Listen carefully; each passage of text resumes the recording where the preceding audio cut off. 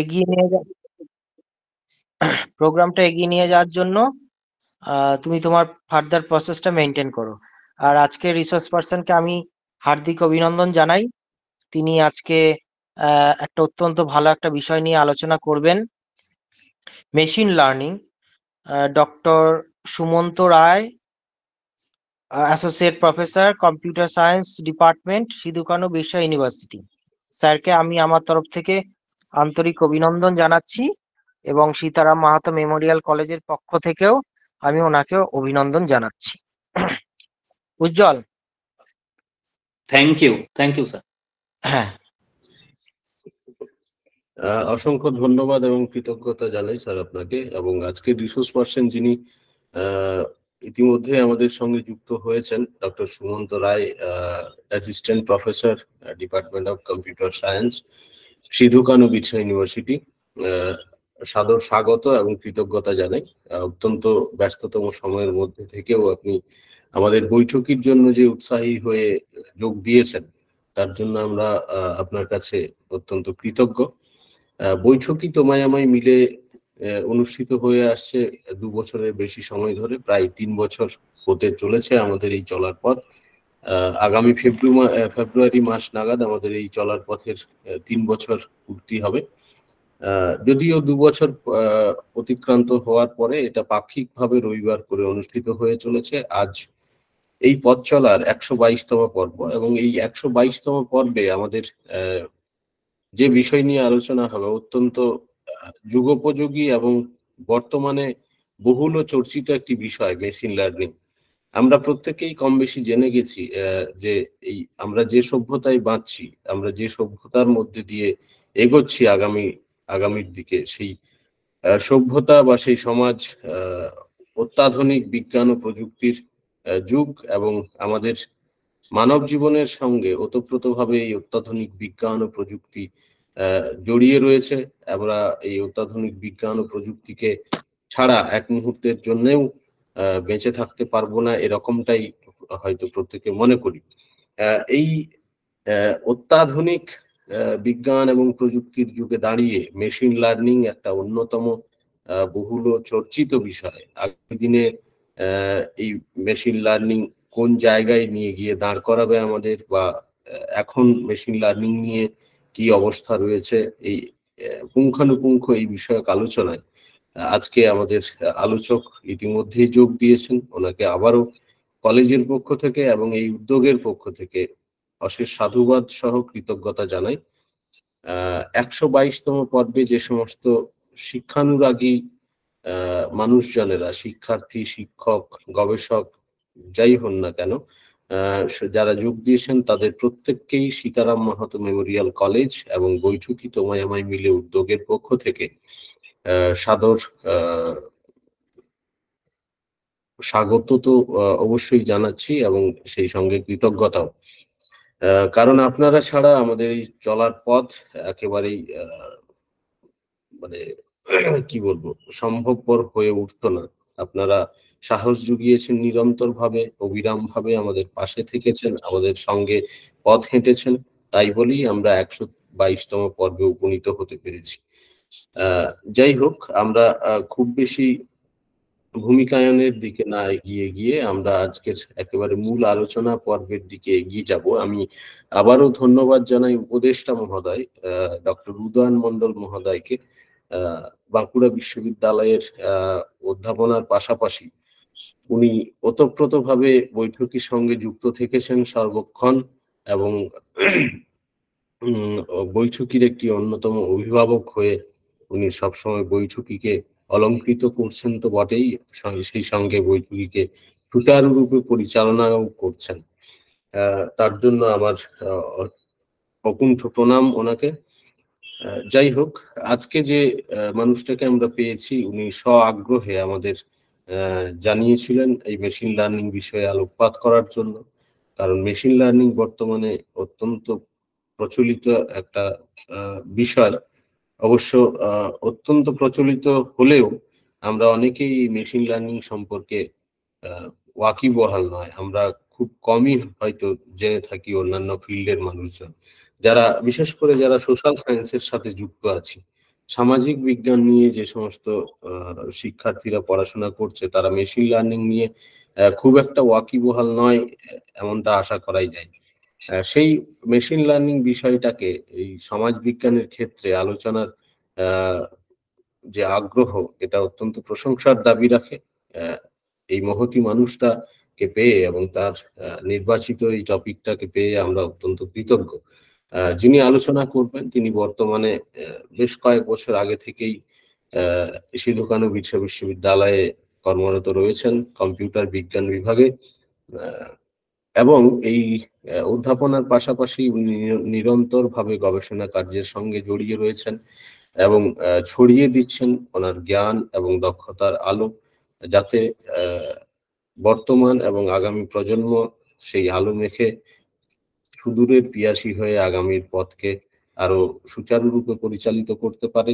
সেই তারই অপেক্ষায় বৈঠকীয় আলোকিত হওয়ার জন্য আশাবাদী এবং তার অপেক্ষায় রইলাম। আমরা আশা করছি মেশিন লার্নিং বিষয়ে যতটুকু ওয়াকিবহাল তার চেয়ে কয়েক গুণ বেশি ওয়াকিবহাল হতে পারবো আজকের এই মেশিন লার্নিং বিষয়ক আলোচনার পরে। স্যারকে আমি আহ্বান জানাই মেশিন লার্নিং বিষয়ক আলোচনায়। স্যার।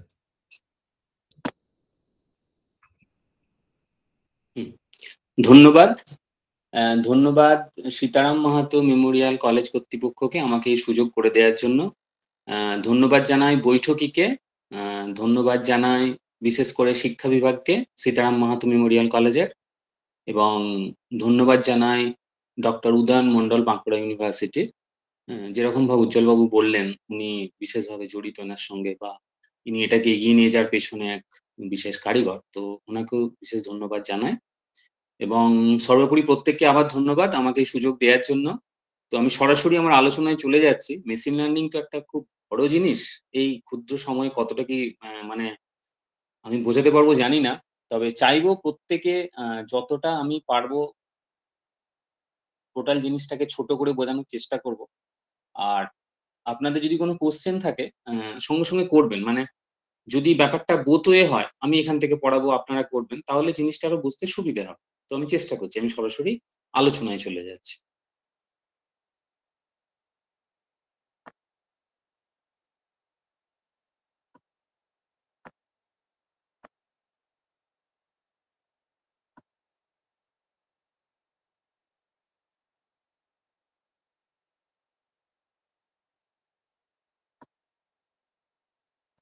আচ্ছা, আমার স্ক্রিনটা কি দেখা যাচ্ছে?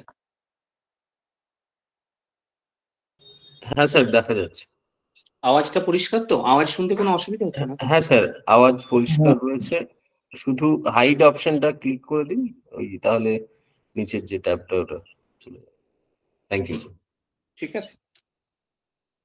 আচ্ছা, মেশিন লার্নিং বিষয়টা জানতে গেলে প্রথমে আমাদের বুঝতে হবে লার্নিং বিষয়, হোয়াট ইজ লার্নিং। লার্নিং এর একটা গতানুগতিক ডেফিনেশন আছে যে এটা একটা এবিলিটি আমাদের বিহেভিয়ারটাকে ইমপ্রুভ করার জন্য বেসড অন এক্সপিরিয়েন্স। তো বিষয়টা ভালো করে বুঝতে হবে যে মেশিন লার্নিং বুঝতে গেলে হোয়াট ইজ লার্নিং। লার্নিং হলো এমন একটা জিনিস যেটা কিনা আমাদের বিহেভিয়ারটাকে ইমপ্রুভ করে বেসড অন এক্সপিরিয়েন্স। তাহলে এখানে অনেকগুলো নতুন টার্ম চলে এলো।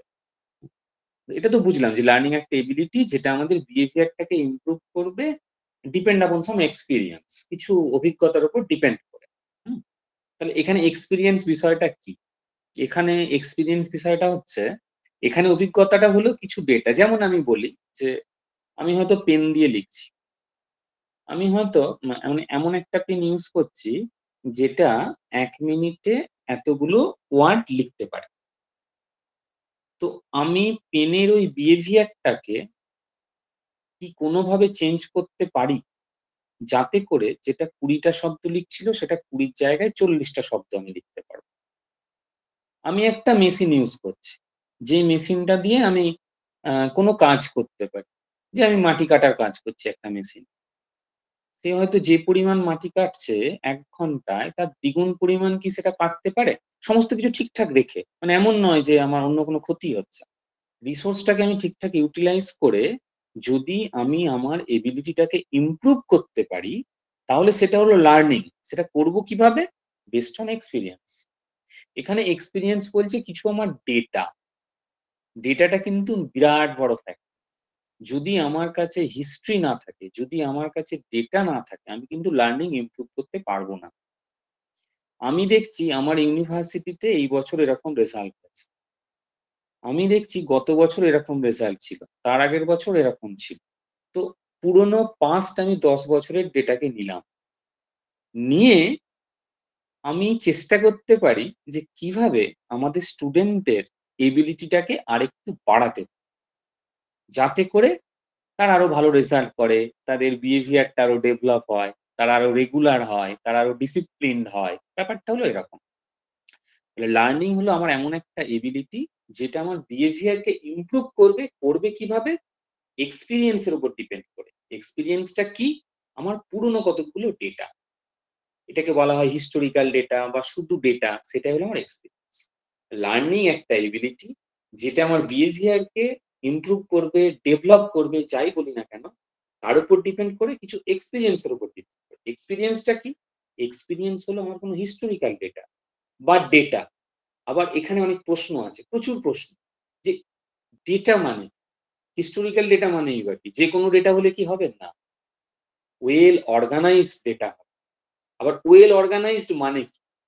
আমার অনেক প্রবলেম আছে, এই প্রবলেমের জন্য যেটা ওয়েল অর্গানাইজড, অন্য একটা ডিফারেন্ট প্রবলেমের জন্য সেটা কিন্তু ওয়েল অর্গানাইজড নাও হতে পারে।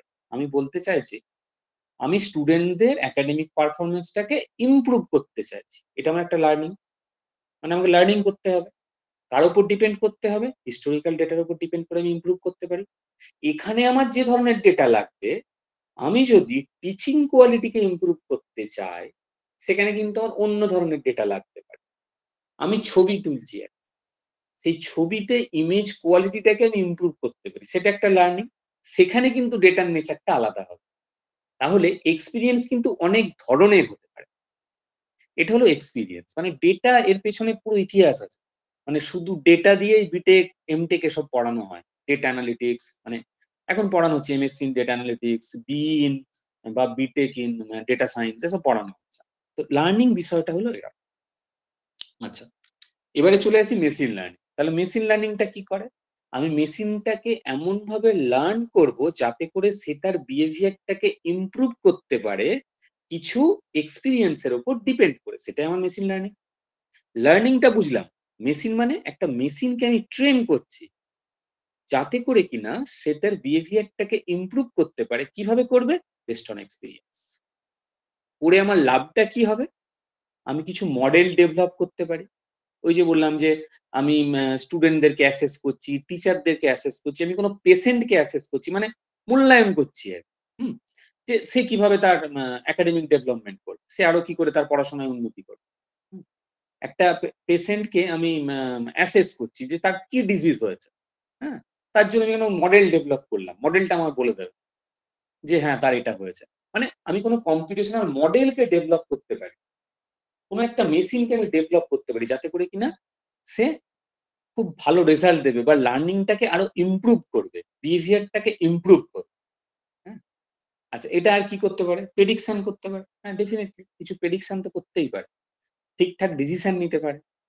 কোনো একটা বড় প্রবলেম, সেই প্রবলেমটাকে সলভ করতে পারে। লার্নিং বুঝলেই কিন্তু এগুলো বুঝতে পারবো।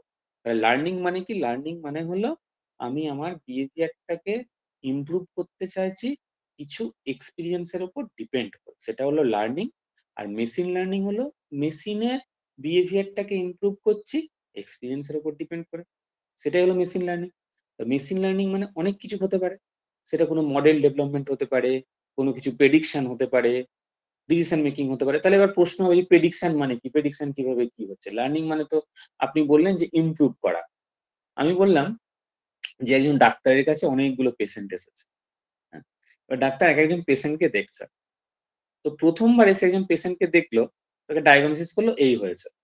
তো 1 সপ্তাহ পর আবার ডায়াগনোসিস করলো এই হয়েছে। আবার 1 সপ্তাহ পর ডায়াগনোসিস করলো এই হয়েছে। ফাইনালি সে কনক্লুড করতে পারছে না। কিন্তু এই ধরনের ডেটা গুলোকে নিয়ে আমি যদি কোনো একটা তার লার্নিংটাকে আরো ইমপ্রুভ করতে পারি, মানে এমন একটা মডেল তৈরি করতে পারি যাতে করে কিনা সে প্রথমেই বলে দেবে যে হি he or C suffering from, মানে তার এটা হয়েছে। হ্যাঁ, তো তাহলে মডেল ডেভেলপমেন্ট হলো, আমি প্রেডিকশন করে দিতে পারলাম আগের থেকে, আমি কোনো ডিসিশন নিতে পারলাম। হ্যাঁ, তো এইগুলো পরপর আমি আসছি। এখন মেশিন লার্নিং বিষয়টা হলো যে সেটা হলো একটা মেশিনকে আমি এমন ভাবে ট্রেন করছি যে তার লার্নিং এবিলিটিটা আরো ইমপ্রুভ হবে, ডিপেন্ড করে কার উপর ডিপেন্ড করে, হিস্টোরিক্যাল ডেটা বা এক্সপিরিয়েন্সের উপর ডিপেন্ড করে। এই মেশিন লার্নিং এর টম মিচেল খুব জনপ্রিয় লোক, তার একটা ডেফিনেশন আছে, এটা হলো তার ডেফিনেশন। হ্যাঁ, a computer program is said to be learned from experience E with respect to some class of task T and performance measure P. এটা পরে আসছি, এটা হলো তার একটা ডেফিনেশন। মোদ্দা কথা হচ্ছে একটা মেশিনের লার্নিং এবিলিটিটাকে সে ইমপ্রুভ করছে কিছু এক্সপিরিয়েন্সের উপর ডিপেন্ড করে, সেটা ম্যাথমেটিক্যাল ফর্মে টম মিচেল লিখে গেছে। সেই ডেফিনেশনটা হলো এটা। আমরা অ্যালগোরিদম প্রত্যেকে জানি কম বেশি। অ্যালগোরিদম বিষয়টা কি? অ্যালগোরিদম বিষয়টা হলো এর যে ডেফিনেশনটা হলো algorithm basically it's a problem solving approach. মানে কিরকম প্রবলেম সলভিং অ্যাপ্রোচ? অ্যালগোরিদম এটাকে বলা হয় sequence of steps to solve a given problem. মানে অ্যালগোরিদম হলো কতগুলো স্টেপ যাতে করে কিনা আমি একটা প্রবলেমকে সলভ করতে পারি, সেটাকে বলে অ্যালগোরিদম। আবার বলছি, অ্যালগোরিদম মানে হলো যে হয়তো আমি আমি আজকে ইউনিভার্সিটি যাব, এটা আমার প্রবলেম। আমি তখন ইউনিভার্সিটি বেরোইনি, আর আমি বাড়িতে আছি। তো আমি ইউনিভার্সিটিতে যাব, দ্যাট ইজ মাই প্রবলেম। কিভাবে আমি এটাকে সলভ করব? এই সলভ করার জন্য স্টেপ বাই স্টেপে যেটাকে সলভ করতে পারি, তখন সেটা হবে অ্যালগোরিদম। যদি আমি স্টেপ বাই স্টেপ সলভ করতে পারি, মানে স্টেপ বাই স্টেপ বলতে কিরকম, যে স্টেপ 1 আমি রেডি হলাম, স্টেপ 2 বেরোলাম, স্টেপ 3 বাস পেলাম, স্টেপ 4 বাস যে গেটে নামালো, স্টেপ 5 ইউনিভার্সিটি পৌঁছে গেলাম। তারপরে কি অ্যালগোরিদম শেষ হয়ে গেল। এর ভিতরে প্রচুর কিছু কন্ডিশন থাকতে পারে। মানে যখন বাইরে বেরালাম, আমি চেক করলাম, মানে দেখলাম যে ওয়েদার ভালো কিনা। যদি ওয়েদার ভালো হয় তাহলে আমি যেতে পারবো, নাহলে যেতে পারবো না। আবার ধরে নিলাম ওয়েদার ভালো, বেরিয়ে পড়লাম, দেখলাম যে বাস অ্যাভেলেবেল নয়, তাহলেও কিন্তু আমি যেতে পারবো না। So there R so many decisions, প্রচুর ডিসিশন কিন্তু ভেতরে থাকবে। তাহলে অ্যালগোরিদমটা হলো স্টেপ বাই স্টেপ একটা প্রবলেম সলভিং অ্যাপ্রোচ, যেখানে আমার কি কি লাগবে, যেখানে আমার কিছু ডেটা লাগবে, আর সেই ডেটাগুলোকে নিয়ে আমি যদি একটা প্রোগ্রাম আমার সিস্টেমে দিতে পারি, সে একটা আউটপুট দেবে। সেটা হলো একটা অ্যালগোরিদমের স্ট্রাকচার, অ্যালগোরিদমিক স্ট্রাকচার। আবার বলছি, অ্যালগোরিদম হলো step by step problem solve করা। এবারে যদি কোনো আমার কাছে লজিক্যাল প্রবলেম থাকে, সেটা স্টেপ বাই স্টেপ আমি সলভ করতে পারবো, কিন্তু মাঝখানে অনেক কিছু ডিসিশন থাকতে পারে। এবারে সেই ডিসিশন গুলো যদি ফুলফিল হয়, সবগুলো যদি হয়, হ্যাঁ ওয়েদার ঠিকঠাক আছে, বাস অ্যাভেলেবেল, তাহলে আমি হয়তো পৌঁছতে পারবো। আরো কিছু কন্ডিশন আমি এখানে যোগ করতে পারি। কোনো একটা কন্ডিশন যদি ঠিকঠাক না হয়, তাহলে কিন্তু that comes out from the, মানে ওটার থেকে পুরোপুরি বাইরে বেরিয়ে চলে আসবে। ঠিক আছে? মানে ওভারঅল ব্যাপারটা কি? ওভারঅল ব্যাপারটা হলো কিছু ডেটা আছে, সেই ডেটাগুলোকে আমি প্রোগ্রামিং, মানে পুরো একটা ডেটা আমি তো যোগ করবো দুটো নাম্বারে। আমার কাছে এ আর বি আছে, আমি এ প্লাস বি লিখলাম। দুটো নাম্বারে যোগ করতে গেলে আমার কি লাগে? দুটো তো আমার ভেরিয়েবল লাগবে, মানে দুটো জিনিস লাগবে। এ আর বি এর আমি যোগ করবো, আমি 1 2 এর যোগ করবো, তাহলে আমার কি কি লাগবে? 1 লাগবে, 2 লাগবে। প্রোগ্রামটা কি? প্রোগ্রামটা হলো 1 যুক্ত 2, এটা হলো আমার প্রোগ্রাম। তাহলে ডেটাটা কি? 1 আর 2। প্রোগ্রামটা কি? 1 প্লাস 2। আউটপুট কি পাবো? 3। এটা হলো অ্যালগোরিদম। তাহলে এটার অ্যালগোরিদমটা কিরকম? স্টেপ 1 এ 1 নিলাম, 2 নিলাম, স্টেপ 2 তে 1 প্লাস 2 লিখলাম, স্টেপ 3 তে আমি 3 পেয়ে গেলাম।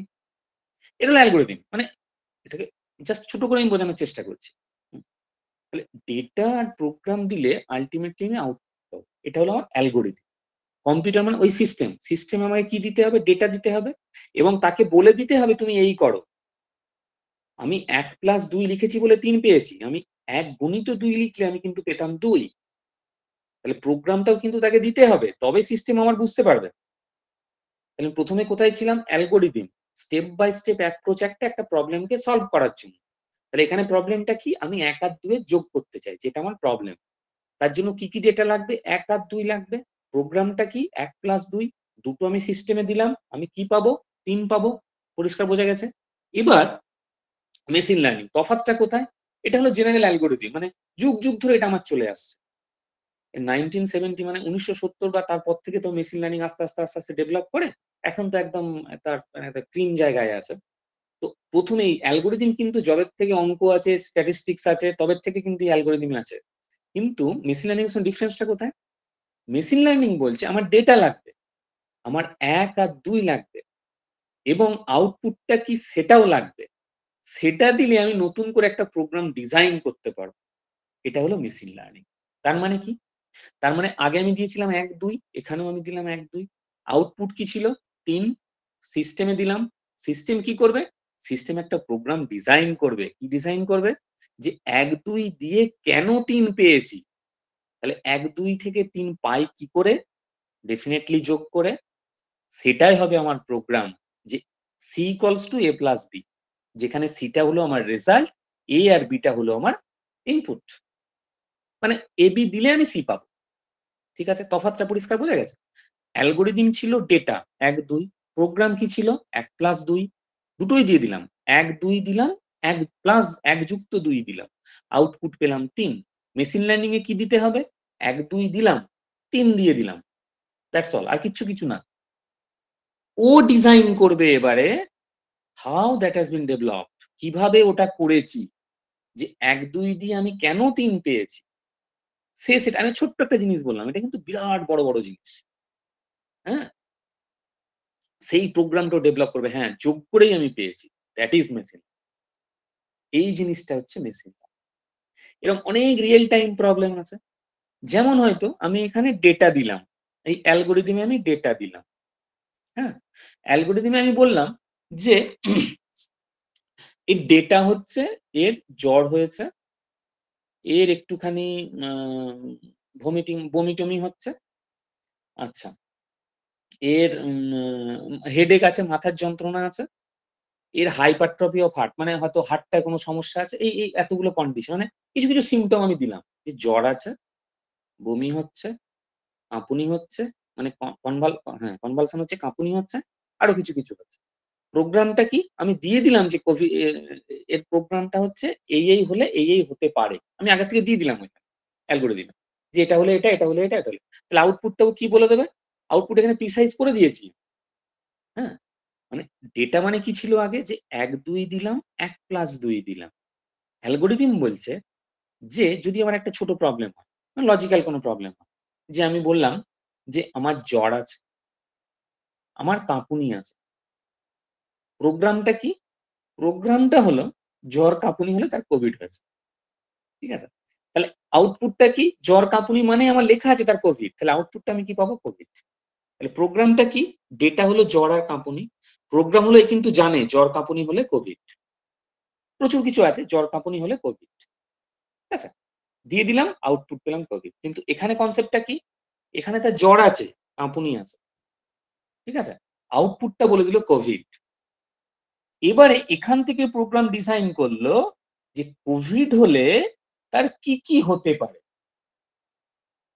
এ কিন্তু বলে দেবে কোভিড হলে তার এটা এটা এটা এটা এটা এটা হলে কোভিড হতে পারে। তাহলে এই প্রোগ্রামটা নিয়ে আমি কি করব? এই প্রোগ্রামটা নিয়ে এই যদি কোনো মডেল একটা ডেভেলপ করি, এটা একটা প্রোগ্রাম ডিজাইন করে ফেলেছে। এখানে কি কি দিলাম? এখানে আমি দিলাম তার জ্বর আছে, তার কাঁপুনি আছে, এই দুটো আছে, আউটপুট কি? তার কোভিড। এ বের করে ফেললো যে কোভিড হলে তার কি কি থাকবে, সে প্রোগ্রামটা ডিজাইন করে ফেললো। এবার ডিজাইন করার পর সে এবার এখান থেকে ওই যে মডেলটা আমি পেয়ে গেলাম, সেখানে একজনের হয়তো অনেক সিমটম থাকতে পারে, যত সিমটমই থাকুক না কেন, সে সেখান থেকে কারা কারা কোভিড পেশেন্ট, কারা কারা নন কোভিড পেশেন্ট কিন্তু বের করে ফেলবে। যাক, মোটামুটি বোঝা গেছে, আমি পরে আরো ক্লিয়ার হবে বিষয়টা। এখানে হচ্ছে বিষয়টা হলো এরকম, মানে এখানে কিছু আমার এক্সপিরিয়েন্স ডেটা আছে, মানে হিস্টোরিক্যাল ডেটা কিছু আছে, যে এটা এটা হলে কোভিড হয়, বা আগে আমার কিছু ডেটা সেট আছে, যে এই জ্বর ছিল, কনভালসেন্ট ছিল, এর কোভিড হয়েছে, আর এই জ্বরের পরিমাণটা এই ছিল, এর কনভালসেন্টের পরিমাণটা এই ছিল, কিন্তু তার কোভিড ছিল না। মানে এই যে এক্সপিরিয়েন্স ডেটা, এখানে কিছু কিছু কোভিড এর ডেটাও আছে, কিছু কিছু নন কোভিড এর ডেটাও আছে। হ্যাঁ, তাহলে এর মেন টাস্কটা কি মেশিন লার্নিং এর? মেশিন লার্নিং এর এই যে ব্লু রঙের এটা করে রেখেছি, এটাই হলো আমার সিস্টেম। এখানে লার্নার এক্সপিরিয়েন্স ডেটাটা নিল, দিয়ে একটা মডেল ডেভেলপ করলো, যেই মডেলটা কোভিড আর নন কোভিড কে চিনতে পারবে, দিয়ে সে রিজনারকে দিয়ে দিল। রিজনার সেখান থেকে ব্যাকগ্রাউন্ড নলেজটাকে বের করে আনলো, যাতে করে কিনা সে ইজিলি বলে দিতে পারে যে কোভিড হলে তার এই সিমটম থাকবে, নন কোভিড হলে তার এই সিমটম থাকবে। এটা হলো মেশিন লার্নিং। মোদ্দা কথা হলো একটা মেশিনকে আমি এমন ভাবে ট্রেন করছি তার এবিলিটিটা প্রচুর পরিমাণ বেড়ে যাচ্ছে কোনো হিস্টোরিক্যাল ডেটার উপর ডিপেন্ড করে। এবারে সেটা বিভিন্ন ধরনের হতে পারে। অ্যালগোরিদমের সঙ্গে তফাৎটা হচ্ছে অ্যালগোরিদম একদম স্টেপ বাই স্টেপ। আমি 1 দিলাম, 2 দিলাম, যোগ করলাম, আউটপুট পেলাম। এখানে 1 দিলাম, 2 দিলাম, আউটপুট পেলাম। আউটপুটটা কিভাবে এলাম বোঝা গেল। লজিক্যাল এক্সাম্পলটা কি বললাম? আমার এই আমার এই সিমটম আছে, জ্বর হয়েছে, কনভালশন আছে, কোভিড হয়েছে, আউটপুট কোভিড। এটা হলো অ্যালগোরিদম। এর জ্বর আছে, কনভালশন আছে, কোভিড আছে, এর আউটপুট এর এখান থেকে আবার আউটপুট পাবো না, এখান থেকে প্রোগ্রাম ডিজাইন করে দেবে মেশিনটা। সে বলবে যে কোভিড হলে তার এই জিনিসগুলো থাকবে। আমি যদি একটা ডেটা তাকে দিই, সেখানে প্রচুর কোভিড নন কোভিড পেশেন্ট আছে, সেখান থেকে আইডেন্টিফাই করে ফেলবে যে কোনগুলো আবার কোভিড, কোনগুলো আবার নন কোভিড। এই হলো কনসেপ্ট। আচ্ছা, এবারে বিভিন্ন ধরনের মেশিন লার্নিং টেকনিক আছে। সুপারভাইজড আছে, আনসুপারভাইজড আছে, রিএনফোর্সমেন্ট আছে। এই উচ্চারণটা হলো রিএনফোর্সমেন্ট। আর একটা হলো সেমি সুপারভাইজড। এর মধ্যে supervised, unsupervised, reinforcement, semi supervised খুব ইন্টারেস্টিং। আচ্ছা, আমি জাস্ট দুটো এক্সাম্পল দিই। মানে অনেকেই আচ্ছা, দু রকম এক্সাম্পল দিচ্ছি। সুপারভাইজড হলো হয়তো একজন কেউ পিএইচডি করছে, বা পিএইচডি ছেড়ে দিই, এখানে অনেক মাস্টার স্টুডেন্টস তোমরা অনেকে হয়তো আছেন। তো কেউ হয়তো মাস্টার্স এর প্রজেক্ট করছে কারোর আন্ডারে, মানে he or C is doing his research work under, মানে সে তাদের প্রজেক্ট ওয়ার্কটা করছে কোনো মাস্টারমশাইয়ের গাইডেন্সে, কারোর supervised, that is supervised learning. R unsupervised হচ্ছে সে তার প্রজেক্টটা করছে কোনো সুপারভাইজার না নিয়ে। তাহলে কেউ প্রজেক্ট করছে সুপারভাইজার নিয়ে, কেউ প্রজেক্ট করছে সুপারভাইজার না নিয়ে। যে সুপারভাইজার নিয়ে করছে সেটা হচ্ছে সুপারভাইজড লার্নিং, আর যে সুপারভাইজার না নিয়ে করছে সেটা হলো আনসুপারভাইজড লার্নিং। আরো সোজা করে বলি, সুপারভাইজড মানে হলো আমরা হয়তো অঙ্কের একটা চ্যাপ্টার পড়লাম, সে অঙ্কের আমি সেট থিওরি পড়লাম। এবারে সেট থিওরি পড়ার পর ওই চ্যাপ্টারের কিছু কিছু প্রবলেম আমি করে দিলাম। আমি হয়তো ক্লাস নিচ্ছি, সেট থিওরি পড়ালাম, সেট থিওরি পড়ানোর পর ওই সেট থিওরির কিছু কিছু কোশ্চেন আমি করে দিলাম। সেই ধরনের কোনো কোশ্চেন তারপর ছেলেদেরকে করতে দিলাম, আমার ছাত্রদেরকে করতে দিলাম, তারা সেগুলো করে ফেললো। So that is supervised. আমি বলে দিলাম যে এই প্রবলেমের এরকম হবে, এর স্টেপস গুলো এরকম, অ্যান্সার এরকম, দ্যাট ইজ সুপারভাইজড। আনসুপারভাইজডটা কি? আনসুপারভাইজড আমি কিছু বলে দিলাম, কিন্তু একদম সেরকম প্রবলেমটা দিলাম না, প্রবলেমটা ঘুরিয়ে দিলাম, দ্যাট ইজ আনসুপারভাইজড। এটা হলো কনসেপ্ট, মানে লজিক্যাল কনসেপ্ট হলো এরকম। আমি ডেফিনেশনটাই আসছি পরে। আচ্ছা, রিএনফোর্সমেন্টের আগে সেমি সুপারভাইজডটা বলে। সেমি সুপারভাইজ ঠিক মাঝখানে, সুপারভাইজড এবং আনসুপারভাইজডের মাঝখানে। মানে কেউ একজন পিএইচডি করছে, সুপারভাইজারকে অ্যাক্সেস, মানে কোনো কোনো সময় অ্যাক্সেস করে, সব সময়ের জন্য সে সুপারভাইজার নয়, কোনো কোনো সময় সে যে কিছু কনসেপ্ট নিয়ে আসছে, ম্যাক্সিমামটাই সে সুপারভাইজার ছাড়া করছে, দ্যাট ইজ সেমি সুপারভাইজ। অঙ্কের এক্সাম্পলটা বললে কিরকম? অঙ্কের এক্সাম্পলটা বললে আমি কিছু অঙ্ক করিয়ে দিলাম, যেটা করতে দিলাম ম্যাক্সিমামটাই তার অজানা, মিনিমামটা আমি কাভার করেছি, বেশিরভাগটাই তার অজানা। যে অঙ্কটা আমি দিলাম কিছুটা হয়তো আমি করিয়ে দিচ্ছি, that is semi supervised. R reinforcement হলো, এটা খুব ইন্টারেস্টিং। রিএনফোর্সমেন্ট আমি যখন ক্লাস নিচ্ছি, আমি কিছুই করাচ্ছি, আমি অঙ্ক পড়াচ্ছি ঠিক কথায়, কিন্তু তাকে যেটা দিচ্ছি কোথার থেকে দিচ্ছি কিছু বলছি, আমি দিয়ে দিলাম যে এটা সলভ করো। এবারে সে যদি ঠিকঠাক সলভ করতে পারে, he or C will be rewarded, সে কিন্তু পুরস্কৃত হবে, সে যদি ঠিকঠাক পারে, mathematical function.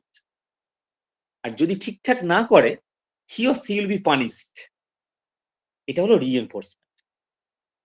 Supervised, unsupervised, semi supervised, reinforcement, এই এত ধরনের আছে। এবার আমি ডিরেক্ট ডেফিনেশনে চলে যাচ্ছি।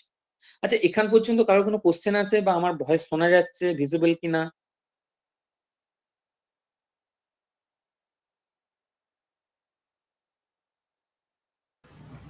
স্যার পরিষ্কার শোনা যাচ্ছে এবং দেখাও যাচ্ছে।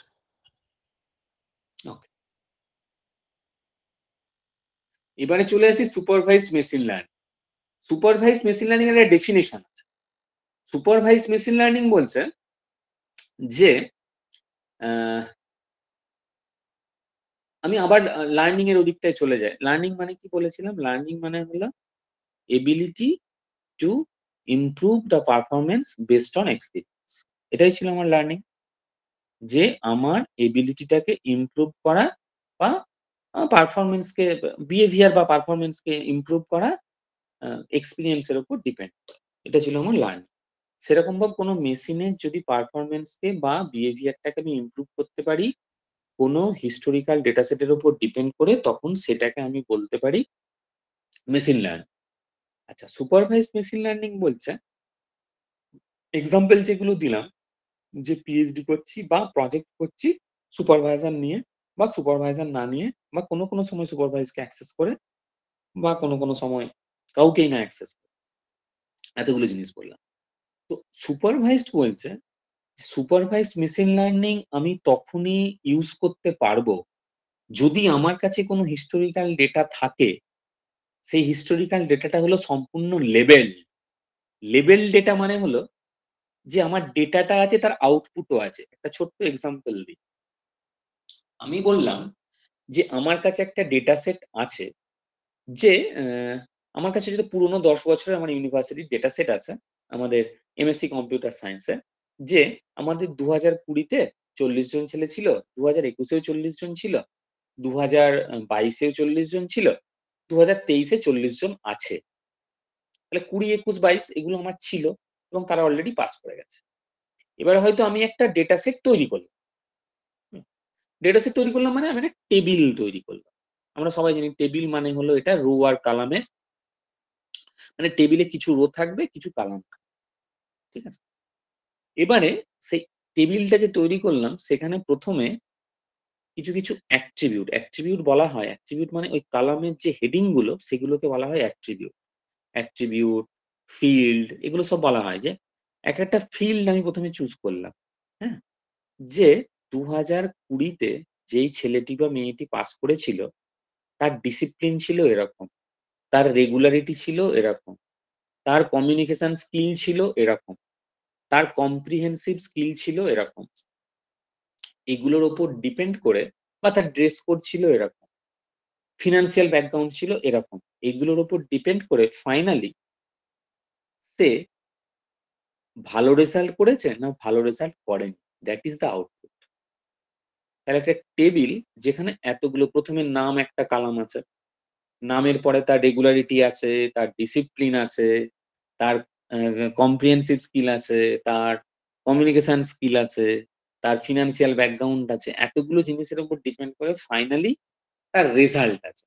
রেজাল্ট হলো আউট, মানে আমি যে কোনো, আমি ডেটাটা আমার মতো তৈরি করেছি, যেখানে আমার একটা অবজারভেশন আছে। অবজারভেশন মানে একটা পার্টিকুলার রেকর্ড। রেকর্ড মানে হলো ওই যে ভ্যালুগুলো দিচ্ছি, ভ্যালুগুলো দিচ্ছি মানে ওই ফিল্ডের রেসপেক্টে একটা ভ্যালু আছে। ধরো ম্যাক্সিমাম ভ্যালুটা আমি ধরে নিলাম 10, হ্যাঁ, যে খুব ভালো ডিসিপ্লিনে, মানে রেগুলার, সে কোনোদিন অ্যাবসেন্ট হয়নি, তাহলে রেগুলারিটিতে সে 10 পাবে।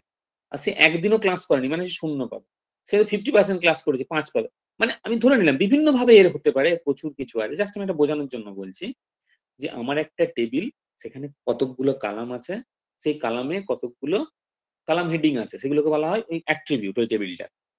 যেমন ধরে নিলাম নেম, যেমন ধরে নিলাম regularity, discipline, comprehensive skill, communication skill, তারপর আমি ধরে নিলাম তার ফিনান্সিয়াল ব্যাকগ্রাউন্ড, এই সে এরকম করে কতগুলো জিনিস আছে। ফাইনালি সে পাস করেছে না ফেল করেছে, সেটা হলো আমার আউটপুট। তো সুপারভাইজড মেশিন লার্নিং বলছে তখনই আমি এই এই ধরনের অ্যালগোরিদম তখনই আমি অ্যাপ্লাই করতে পারবো যখন কিনা আমার ডেটাটা হবে লেবেলড। মানে in context of computer science or machine learning, মানে কম্পিউটার সায়েন্স বা মেশিন লার্নিং এর রেসপেক্টে বলা হয় যে ডেটাটা যদি লেবেল হয়, লেবেল মানে হলো আমার আউটপুটটা ঠিকঠাক থাকে। তার মানে এই ইনপুট হলে তার আউটপুটটা সে ভালো রেজাল্ট করেছে, এই ইনপুট হলে সে ভালো রেজাল্ট করেনি, এরকম ভাব ডেটা সেট একটা আমার আছে। তখন সেটা হলো আমার, এই ধরনের ডেটা সেট যদি থাকে, তাহলে কিন্তু সুপারভাইজড মেশিন লার্নিং দিয়ে এরম সলভ করতে পারে। মানে লাভটা কি হবে? লাভটা হলো এই যে ডেটা সেট আমার কাছে থাকবে, আমি যদি নতুন কোনো অবজারভেশন এখানে ফিট করি, নতুন কোনো অবজারভেশন মানে আমি জানি তার এটা মানে তার রেগুলারিটি কেমন, ডিসিপ্লিন কেমন, তার কম্প্রিহেনসিভ স্কিল কেমন, তার কমিউনিকেশন স্কিল কেমন, তার ফিনান্সিয়াল ব্যাকগ্রাউন্ড কেমন, এগুলোর উপর ডিপেন্ড করে কিন্তু আমি বলে দিতে পারবো যে তার রেজাল্টটা কেমন হবে। এবার বলে দিতে পারবো মানে এখানে কতটা অ্যাকুরেট হবে সেটা তার অ্যাকুরেসি চেকিং করতে হয়, এটা পরের ব্যাপার। মানে সুপারভাইজ বিষয়টা হলো সুপারভাইজ লার্নিং অ্যালগরিদমটা আমি তখনই অ্যাপ্লাই করতে পারবো যখন কিনা আমার ডেটা সেটটা হবে লেবেলড মানে সেখানে কিছু আউটপুট থাকবে। যেমন আমি বললাম যে একটা আমি ডেটা সেট তৈরি করেছি হেলথ কেয়ার সিস্টেমে, যে হাইপার টেনশন। হুম যে এবার হাইপার টেনশনের প্রচুর কিছু সিমটম হতে পারে, হাইপারট্রফি অফ হার্ট হতে পারে, সল্ট ইনটেক হতে পারে, ওবেসিটি হতে পারে, প্রচুর কিছু হতে পারে, এগুলো সব মেডিকেল টার্ম। তো তার এই হাইপারট্রফি অফ হার্ট মানে এগুলো একটা কালাম হেডিং এর কথা বলছি, এগুলো আমি একটা কলাম হেডিং এর কথা বলছি। এই যে column heading hypertrophy of heart, obesity, salt intact, এগুলোর ভ্যালুগুলো এরকম হলে তার হাইপারটেনশন হয়েছে না হাইপারটেনশন হয়, এটা হলো আমার আউট। ঠিক আছে, তাহলে এই এতগুলো আমার কালামের ভ্যালু এরকম হলে আমি এখান থেকে প্রেডিক্ট করতে পারবো যে তার হাইপারটেনশন হয়েছে না হয়নি। সুপারভাইজড মেশিন লার্নিং আমি তখনই অ্যাপ্লাই করতে পারবো যদি আমার ডেটা সেটটা কমপ্লিটলি লেবেলড হয়। লেবেলড মানে যদি আমার আউটপুট থাকে, তাহলে হলো সেটা লেবেল। লাভটা কি হবে সুপারভাইজড মেশিন লার্নিং অ্যাপ্লাই করে? যদি এমন কোনো নতুন অবজারভেশন আমার থেকে থাকে, আমি সেখানে কিন্তু প্রেডিক্ট করে দিতে পারবো। অ্যাজ ফর এক্সাম্পল আমি যদি বলি যে আমার ওই যে ডেটা সেট 20, 21, 22 ইউনিভার্সিটির ডেটা সেটটা আমার কাছে আছে, যেখানে তার ডিসিপ্লিন, রেগুলারিটি সমস্ত কিছু জিনিস আমার ছিল, তার উপর ডিপেন্ড করে তার রেজাল্টটা এরকম আছে। এবারে অনেক ধরনের সুপারভাইজড মেশিন লার্নিং অ্যালগোরিদম আছে, প্রচুর কিছু অ্যালগোরিদম আছে। হ্যাঁ, এবার সেই অ্যালগোরিদম গুলোর মধ্যে কোন অ্যালগোরিদমটা এখানে খুব ভালো হবে, কোনটা খুব বেশি অ্যাকুরেট রেজাল্ট দেবে, কোনটার অ্যাকুরেসি লেভেলটা সব থেকে বেশি, সেই ধরনের কোনো অ্যালগোরিদম আমি যদি এখানে ফিট করতে পারি, হয়তো কারেন্ট ইয়ারে যারা আছে তাদের তো ডেফিনেটলি ওই ভ্যালুগুলো আমার কাছে আছে, তার রেগুলারিটি কেমন, ডিসিপ্লিন কেমন, এই তার উপর ডিপেন্ড করে আমি কিন্তু প্রেডিক্ট করতে পারবো সে ভালো রেজাল্ট করবে না খারাপ রেজাল্ট করবে। যেমন হাইপার টেনশনের টেবিলটা আমার কাছে আছে, তাহলে তার করসপন্ডিং সিমটম গুলো আমার কাছে থাকবে। এবার সেই সিমটমের ভ্যালুগুলো দিয়ে যদি কোনো নতুন পেশেন্ট আমার কাছে আসে, যদি কোনো নতুন পেশেন্ট ডাক্তারবাবুর কাছে আসেন, তো সেই মেডিকেল প্র্যাকটিশনার পরিষ্কার ওই ভ্যালুগুলো দিয়ে বলে দিতে পারবেন যে সেটা হাইপারটেনশন পেশেন্ট না হাইপারটেনশন পেশেন্ট নয়। সুপারভাইজ মেশিন লার্নিং অ্যাপ্লাই করে আমার লাভটা হচ্ছে এটা। এবারে প্রশ্ন হলো সুপারভাইজ মেশিন লার্নিং কি একটাই? না, প্রচুর ধরনের সুপারভাইজ মেশিন লার্নিং আছে। ঠিক আছে, এটাকে বলা হয় যে সুপারভাইজ মেশিন লার্নিংটা ক্লাসিফিকেশন হতে পারে, রিগ্রেশন হতে পারে। রিগ্রেশনের যত প্রবলেম প্রত্যেকটা সুপারভাইজ মেশিন লার্নিং দিয়ে সলভ করা যাবে। যত ক্লাসিফিকেশন প্রবলেম আছে সব কিন্তু আমি সুপারভাইজ মেশিন লার্নিং দিয়ে সলভ করতে পারবো। বলে রাখি সুপারভাইজ মেশিন লার্নিং এর মধ্যে প্রচুর কিছু আছে, যেমন আর্টিফিশিয়াল নিউরাল নেটওয়ার্ক, খুব ভালো, খুব পাওয়ারফুল টুল আর supervise machine learning algorithm. Artificial neural network, support vector machine, কে নিয়ারেস্ট নেবার, লিনিয়ার ডিসক্রিমিনেন্ট অ্যানালিসিস, এরকম প্রচুর কিছু আছে, এগুলো সব ক্লাসিফিকেশনের মধ্যে পড়ে। আর রিগ্রেশনের মধ্যে আমার লিনিয়ার নন লিনিয়ার যেরকম আছে। হ্যাঁ, তো এই ক্লাসিফিকেশনের কিন্তু প্রচুর অ্যালগোরিদম, এই ক্লাসিফিকেশনের যত অ্যালগোরিদম আছে প্রত্যেকটা কিন্তু আমার প্রত্যেকটা দিয়ে কিন্তু আমি প্রেডিক্ট করতে পারি। এবারে প্রশ্ন হচ্ছে প্রত্যেকটার ক্ষেত্রে কি ওই যে ধরনের ডেটা সেট আমি বললাম সেম না, যে ধরনের অ্যালগোরিদম তার করসপন্ডিং ডেটা সেটটাকে আমি তৈরি করে নিতে পারি, সেই ডেটাগুলোকে আমি আমার মতো করে সাজিয়ে নিতে পারি, সেটা পসিবল। তাহলে ক্লাসিফিকেশন মানে কি? ক্লাসিফিকেশন মানে হচ্ছে এখানে যে আউটপুটটা আছে না, আউটপুটটা ক্যাটাগরিক্যাল হবে। হ্যাঁ, ইয়েস নো ট্রু ফলস 0 1, ওদিকটা আমি আর যাচ্ছি না। তো ক্লাসিফিকেশন মানে রিগ্রেশনটা কন্টিনিউয়াস হবে, এটা ক্যাটাগরিক্যাল হবে। যাই হোক, তো ক্লাসিফিকেশন মানে কিন্তু আমি যেটা বলার চেষ্টা করছি, ক্লাসিফিকেশন প্রচুর ধরনের অ্যালগোরিদম আছে। সব ধরনের অ্যালগোরিদমের ক্ষেত্রেই ডেটা সেটটা এক নয়, সেই ডেটা সেটটাকে আবার সেরকম অ্যালগোরিদমের টার্মে আমাকে সাজাতে হয়। যেমন আমি যদি কে নিয়ারেস্ট নেবার ইউজ করতে চাই, তার একটা ডেটা সেট, এক ধরনের ডেটা সেট লাগবে। আবার যদি আর্টিফিশিয়াল নিউরাল নেটওয়ার্ক ইউজ করতে চাই, তার এক ধরনের ডেটা সেট লাগবে। আর যদি লিনিয়ার ডিসক্রিমিনেন্ট অ্যানালাইসিস করতে চাই, তার একটা আলাদা লাগবে। আবার যদি আমি অন্য কোনো কিছু ক্লাসিফিকেশন অ্যালগরিদম ইউজ করি, তার একটা সাপোর্ট ভেক্টর মেশিন ইউজ করি, তার একটা ডিফারেন্ট হবে। আর রিগ্রেশনটা কন্টিনিউয়াস, লিনিয়ার নন লিনিয়ার যেরকম আমরা জানি। হ্যাঁ, যে আমার এক্স ওয়াই আছে, হ্যাঁ, আমি ওয়াই এর ভ্যালুটা বের করতে পারবো আননোন এক্স দিয়ে, আবার যখন মাল্টিপ্লেক্স এর উপর ডিপেন্ড করে আমি ওয়াইটা বের করতে পারবো। যাক, ওই দিকটা আমি আর আসছি না। ক্লাসিফিকেশনের আমি যে জায়গাটা বলার চেষ্টা করছি, বিভিন্ন ধরনের অ্যালগোরিদম আছে, সব ধরনের অ্যালগোরিদমের কিন্তু ডেটা সেট এক নয়, তার মতো করে ডেটা সেটটাকে আমি সাজিয়ে নিতে পারি। আর এই ধরনের ডেটা সেট হয়ে গেলে, মানে এই ধরনের ডেটা সেট যেখানে আউটপুট থাকবে, ডেটাটা লেভেল হবে, সেখানে কিন্তু আমি সুপারভাইজড মেশিন লার্নিং অ্যালগোরিদমটা অ্যাপ্লাই করতে পারি। ঠিক আছে, ওই অ্যালগোরিদমের কথাগুলো বললাম, কেএনএন, কে নিয়ারেস্ট নেবার, কেএনএন এর পুরো কথা হচ্ছে কে নিয়ারেস্ট নেবার, হ্যাঁ, SBM support vector machine, artificial neural network, প্রচুর কিছু আছে। তো ওই ওই অত মানে ডিটেলসে গেলে হয়তো আমি বলতে পারবো না, জাস্ট একটু ছুঁয়ে রাখি। সেটা হলো কেএনএন যদি করি, কে নিয়ারেস্ট নেবার, কে নিয়ারেস্ট নেবার বলছে যে আমার কাছে একটা ডেটা সেট আছে, মানে উইথ আউটপুট। এবারে যদি ওইখানে কোনো অবজারভেশন আসে, অবজারভেশন মানে হলো ওই যে একটা রেকর্ড, যে 1 নম্বর স্টুডেন্টটা ডিসিপ্লিনে 5, রেগুলারিটিতে 2, কমিউনিকেশন স্কিলে 3, কম্প্রিহেনসিভ স্কিলে 5, ফিনান্সিয়াল ব্যাকগ্রাউন্ডে 9 পেয়েছে। তাহলে আমার কাছে যদি এরকম কোনো নতুন একটা অবজারভেশন আসে যে 4, 5, 2, 3, 1, তার রেজাল্টটা কি হবে? তার রেজাল্টটা কি গুড হবে না নট গুড হবে? এটা আমি প্রেডিক্ট করতে পারি কেএনএন দিয়ে। হ্যাঁ, এরকম অনেক অ্যালগোরিদম আছে, যেমন এগুলো খুব ছোট ছোট অ্যালগোরিদম। এবারে মানে কনভেনশন অ্যালগোরিদম। এবার এই অ্যালগোরিদমটা এরকম কাজ করে, এই অ্যালগোরিদমের উপর আমি যদি কোনো কিছু চাপিয়ে অ্যাকুরেসিটাকে আরো বাড়াতে পারি, মানে এরকম প্রচুর কাজ হয়েছে আর কি, সেটা বলতে চাইছি আমি। যে আমার একটা অ্যালগোরিদম আছে, কেএনএন বলে দিল, হ্যাঁ, যে এটার আউটপুট এই ধরনের ডেটা হলে তার সে হবে ভালো, বা না হলে সে হবে খারাপ।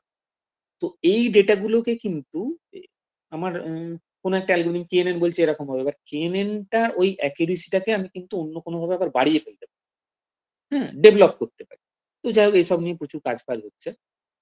এরকম বিভিন্ন ধরনের অ্যালগোরিদম কিন্তু প্রেডিকশন করতে পারে বিভিন্ন ভাবে, বিভিন্ন ডেটা নিয়ে। হ্যাঁ, আচ্ছা, এবারে চলে আসি আনসুপারভাইজড। আনসুপারভাইজড মেশিন লার্নিংটা কি? আনসুপারভাইজডে কিন্তু এটা হবে data are not level, ডেটাটা level নয়, মানে কোনো আউটপুট আমার সেখানে থাকবে না। তাহলে আউটপুট না থাকলে সেই ডেটাটা নিয়ে আমি কি করব? আমার তো কোনো আউটপুট নেই। ওই যে আমার স্টুডেন্টের ডেটাটা আছে, তার কোনো আউটপুট নেই। বা এটার একটা খুব সুন্দর এক্সাম্পল আছে, সেটা হলো আমার একটা শপিং মলের ডেটা আছে।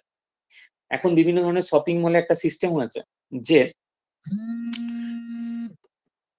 প্রত্যেকটা দিনের ডেটা আমার সেখানে রেকর্ড করা থাকে, প্রত্যেকটা দিনের ডেটা। আমি হয়তো কোনো স্পেসিফিক ডেটের একটা দেখলাম, যে স্পেসিফিক ডেটের একটা টেবিল দেখলাম, হ্যাঁ, যে 26 তারিখে, 26শে নভেম্বর, হ্যাঁ, তার হয়তো 1000 কাস্টমার এসেছে। এবার তার সেই সিস্টেমটা আছে মানে তার একটা টেবিল সেখানে করা আছে, যে 1 নম্বর যে কাস্টমার এসেছে সে মেল না ফিমেল, তার অ্যাড্রেসটা, তার ডেজিগনেশনটা, সে কি কি আইটেম কিনেছে, সে কতক্ষণ এখানে ছিল, সেগুলো সব রেকর্ড করা আছে। কিন্তু কোনো আউটপুট এখানে আমার নেই। 1 নম্বর কাস্টমার, 2 নম্বর কাস্টমার, এরকম 1000টা ডেটা আমার কাছে আছে। তাহলে আনসুপারভাইজড মেশিন লার্নিং অ্যাপ্লাই করে আমি করবোটা কি? আমার তো আউটপুট নেই, তাহলে আমি কি করবো? আনসুপারভাইজড মেশিন লার্নিং বলছে ইট basically retrieve the hidden pattern that is present behind that. বলছে যে এই ডেটা সেটটার পেছনে যে প্যাটার্ন গুলো আছে, হিডেন প্যাটার্ন গুলো আছে, সে কিন্তু সেগুলোকে খুঁজে বের করে সেখান থেকে। এর পেছনে যে হিডেন প্যাটার্ন গুলো আছে, সে কিন্তু সেগুলোকে খুঁজে বের করে। কিভাবে খুঁজবে? যেমন বললাম, আমার কাছে ওই যে ডেটা সেটটা আছে, ওই ডেটা সেটে আমি যদি বলি যে এই ডেটে আমার কতজন মেল কাস্টমার ছিল, কতজন ফিমেল কাস্টমার ছিল, সে বের করতে পারবে। আমি যদি বলি এই ডেটে এই ডেসিগনেশনের লোক, এই কাস্টমার কতজন, যে এই ডেটে কতজন স্টুডেন্ট আমার শপিং মলে এসেছে, বের করতে পারি। এই ডেটে কতজন টিচার আমার এখানে এসেছিল, কতজন বিজনেসম্যান এসেছিল, বের করতে পারি। এই এজ থেকে এই এজের লোকজন এই ডেটে কতজন এসেছিল, বের করতে পারি। তো দ্যাট ইজ আনসুপারভাইজড। আমার ডেটা সেট আছে, আউটপুট নেই, ডেটাটা লেবেল নয়। আমি কি করতে পারি? আমি তার পেছন থেকে হিডেন প্যাটার্ন গুলো খুঁজে বের করতে পারি। কিরকম প্যাটার্ন? কতগুলো মেল, কতগুলো ফিমেল। আমার এই এই এজের লোকজন কতগুলো এসেছিল, আমার এই ডেজিগনেশনের লোক কতগুলো ছিল, আমার এই মানে you'll be able to find out the hidden pattern that is present behind that. Just ওখান থেকে রিট্রিভ করতে পারি, দ্যাট ইজ আনসার। এর এক্সাম্পল কি, খুব সুন্দর সুন্দর এক্সাম্পল আছে। এর এক্সাম্পল আছে যেমন বলা হয় এই ক্লাস্টারিং আর অ্যাসোসিয়েশন রুল মাইনিং বলছে যে আমি হয়তো আমার কাছে একটা ডেটা সেট আছে, ঠিক আছে, এবার সেই ডেটা সেটটা থেকে আমি আমি ওই যে আগে বলছিলাম যে আমার কাছে একটা স্টুডেন্টের ডেটা সেট আছে, দেখুন regularity, discipline, communication skill, comprehensive skill, financial background এরকম আছে। তো আমি এখান থেকে বের করতে পারি যে you just find out the name of the students whose discipline is good, যে যাদের যাদের ডিসিপ্লিন খুব ভালো সেগুলোকে আমি সেখান থেকে বের করতে পারি, যাদের যাদের খারাপ সেখান থেকে বের করতে পারি। এবারে প্রশ্ন হচ্ছে যে যেমন শপিং মলে যে এই লেজের লোকগুলোকে আমি সেখান থেকে বের করবো, হ্যাঁ, এই ডেজিগনেশনের লোকগুলোকে আমি বের করতে পারবো, বা এই স্পেসিফিক আইটেমটা কতজন কিনেছে আমি বের করতে পারবো, এই স্পেসিফিক আইটেমটা কতজন কিনেছে আমি বের করতে পারবো। নট অনলি দ্যাট, সেটাই শুধু নয়, এখান থেকে কিন্তু আমি একটা খুব সুন্দর জিনিস বের করতে পারবো, সেটা প্যাটার্ন। প্যাটার্ন মানে হলো যেই কাস্টমারটা আমার এ আইটেমটা কিনেছে তারা কিন্তু ম্যাক্সিমামই বি আইটেমটা কিনেছে। মানে শপিং মলে যারা যারা ব্রেড কিনেছে তারা তারা কিন্তু ম্যাক্সিমামই বাটার কিনেছে, কিনেছেই তা নয় সেটা বলছি না কিন্তু। তো আনসুপারভাইজ মেশিন লার্নিং অ্যালগোরিদমের একটা অ্যালগোরিদম আছে, সেটাকে বলা হয় অ্যাসোসিয়েশন রুল মাইনিং অ্যালগোরিদম, সেটা completely unsupervised machine learning algorithm. সেই অ্যালগোরিদমটা কি করতে পারে, এই ধরনের আনলেবেল ডেটা সেট থেকে প্যাটার্ন বের করতে পারে। প্যাটার্ন বের করতে পারে, প্যাটার্ন বের করতে পারে মানে, প্যাটার্ন বের করতে পারে মানে হলো যে এই দিনে এই কাস্টমারটা যে আইটেম এ কিনেছে most likely to purchase B item, যে এই শপিং মলে এই কাস্টমারটা এই আইটেম যে কিনেছে most likely to purchase this item.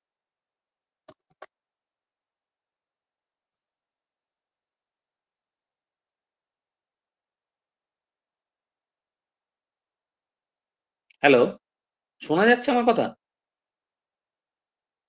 হ্যাঁ স্যার, শোনা যাচ্ছে। হ্যালো, হ্যাঁ শোনা যাচ্ছে স্যার, শোনা যাচ্ছে। আমি কিন্তু কোনো সাউন্ড পাচ্ছি না জানেন। শোনা শোনা যাচ্ছে না? Hello hello. আচ্ছা, বাকিরা কি কেউ শুনতে পাচ্ছে? হ্যাঁ স্যার, শুনতে পাচ্ছি স্যার।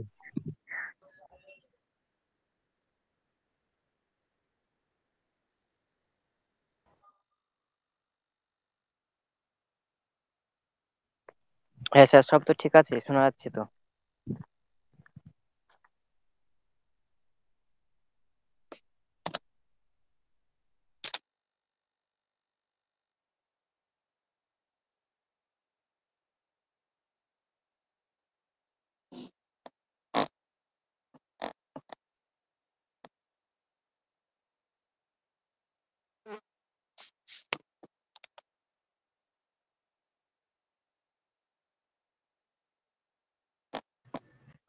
শোনা যাচ্ছে স্যার, শোনা যাচ্ছে।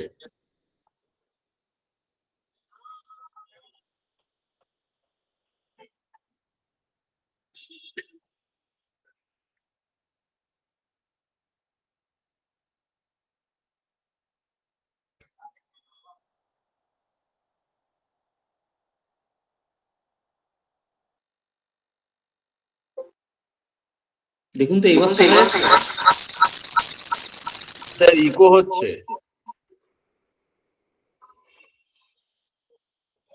দেখুন তো এবার পাওয়া যাচ্ছে না? হ্যাঁ এখন পাওয়া যাচ্ছে, এখন পাওয়া যাচ্ছে। ওকে ওকে ওকে, আমার মাঝখানে না সাউন্ডটাকে আমি ট্র্যাক করতে পারছিলাম। ঠিক আছে, ও আচ্ছা। আচ্ছা, হ্যাঁ ওকে। এবারে প্রশ্ন হচ্ছে আনসুপারভাইজড মানে যে এক্সাম্পলটা আমরা ছিলাম সেটা হলো আনসুপারভাইজড মেশিন লার্নিং। তাহলে আমার যদি এমন কোনো ডেটা সেট থাকে যেখানে ডেটাটা আমার লেবেল না, তাহলে সেই ডেটা সেটটা নিয়ে আমি কি করব, আমি তার পেছন থেকে আমি সেই ডেটা সেটটার পেছনে যে হিডেন প্যাটার্ন গুলো আছে সেগুলোকে আমি রিট্রিভ করতে পারবো। এর দুটো খুব কমন অ্যালগোরিদম আছে, সেটা একটা হলো অ্যাসোসিয়েশন রুল মাইনিং, আর একটা হলো আমার ক্লাস্টারিং। অ্যাসোসিয়েশন রুল মাইনিং বলছে যে একটা শপিং মলে আমার তো রেকর্ড আছে পুরো ডেটা, মানে প্রত্যেকটা কাস্টমার কি কিনেছে, কোন কোন এজের আছে, সমস্ত কিছু আমার কাছে ডেটা সেটে আছে। তো এখান থেকে আমি বলতে পারি যে এই ডেটে যতজন কাস্টমার এখানে ছিল, যারা যারা এ আইটেম কিনেছে, most likely to purchase B item. মানে যারা যারা ব্রেড কিনেছে তারা তারা অনেকে বাটার কিনেছে, যারা যারা চা কিনেছে তারা তারা অনেকে চিনি কিনেছে। কনসেপ্টটা হচ্ছে এরকম, ঠিক আছে? মানে will be able to find out the hidden pattern that is present behind, যে এর পেছনে যারা যারা এটা কিনেছে, কিনবেই তার কোনো মানে নেই, কিনতে পারে, মোস্ট লাইকলি টু পারচেজ। যে এই স্টুডেন্ট, এই স্টুডেন্ট যাদের রেগুলারিটি ভালো, তাদের ডিসিপ্লিনটাও ভালো। রেগুলারিটি হলেই আবার যে ডিসিপ্লিন ভালো হবে তার কোনো মানে নেই, রেগুলার হলেই যে ডিসিপ্লিন ভালো হবে তার কোনো মানে নেই। যারা যারা regular, those are regular most likely to be a good discipline. যে আবার হবেই যে তার কোনো মানে নেই, মোস্ট লাইকলি টু হ্যাভ। হ্যাঁ, এই ধরনের প্যাটার্ন গুলোকে আমি খুঁজে বের করতে পারি। যারা যারা চা কিনেছে তারা তারা চিনি, most likely to purchase sugar, যারা যারা চা কিনছে। তো এরকম প্যাটার্ন গুলো তুলে ফেলতে, সেটাকে বলা হয় অ্যাসোসিয়েশন রুল। এটা কি? এটা হলো একটা আনসুপারভাইজড মেশিন লার্নিং এর অ্যালগোরিদম, স্যার ক্লাস্টারিং। স্যার একটু ইন্টারাপ্ট করছি, হ্যাঁ, আপনার স্ক্রিন দেখা যাচ্ছে না স্যার, স্লাইডটা। হ্যাঁ, এবার দেখা যাচ্ছে, থ্যাংক ইউ স্যার। সেটা হলো আমার আনসুপারভাইজড মেশিন লার্নিং। হ্যাঁ, এবারে প্রশ্ন হচ্ছে যে আমি তো আনসুপারভাইজড বুঝলাম, হ্যাঁ, হুম,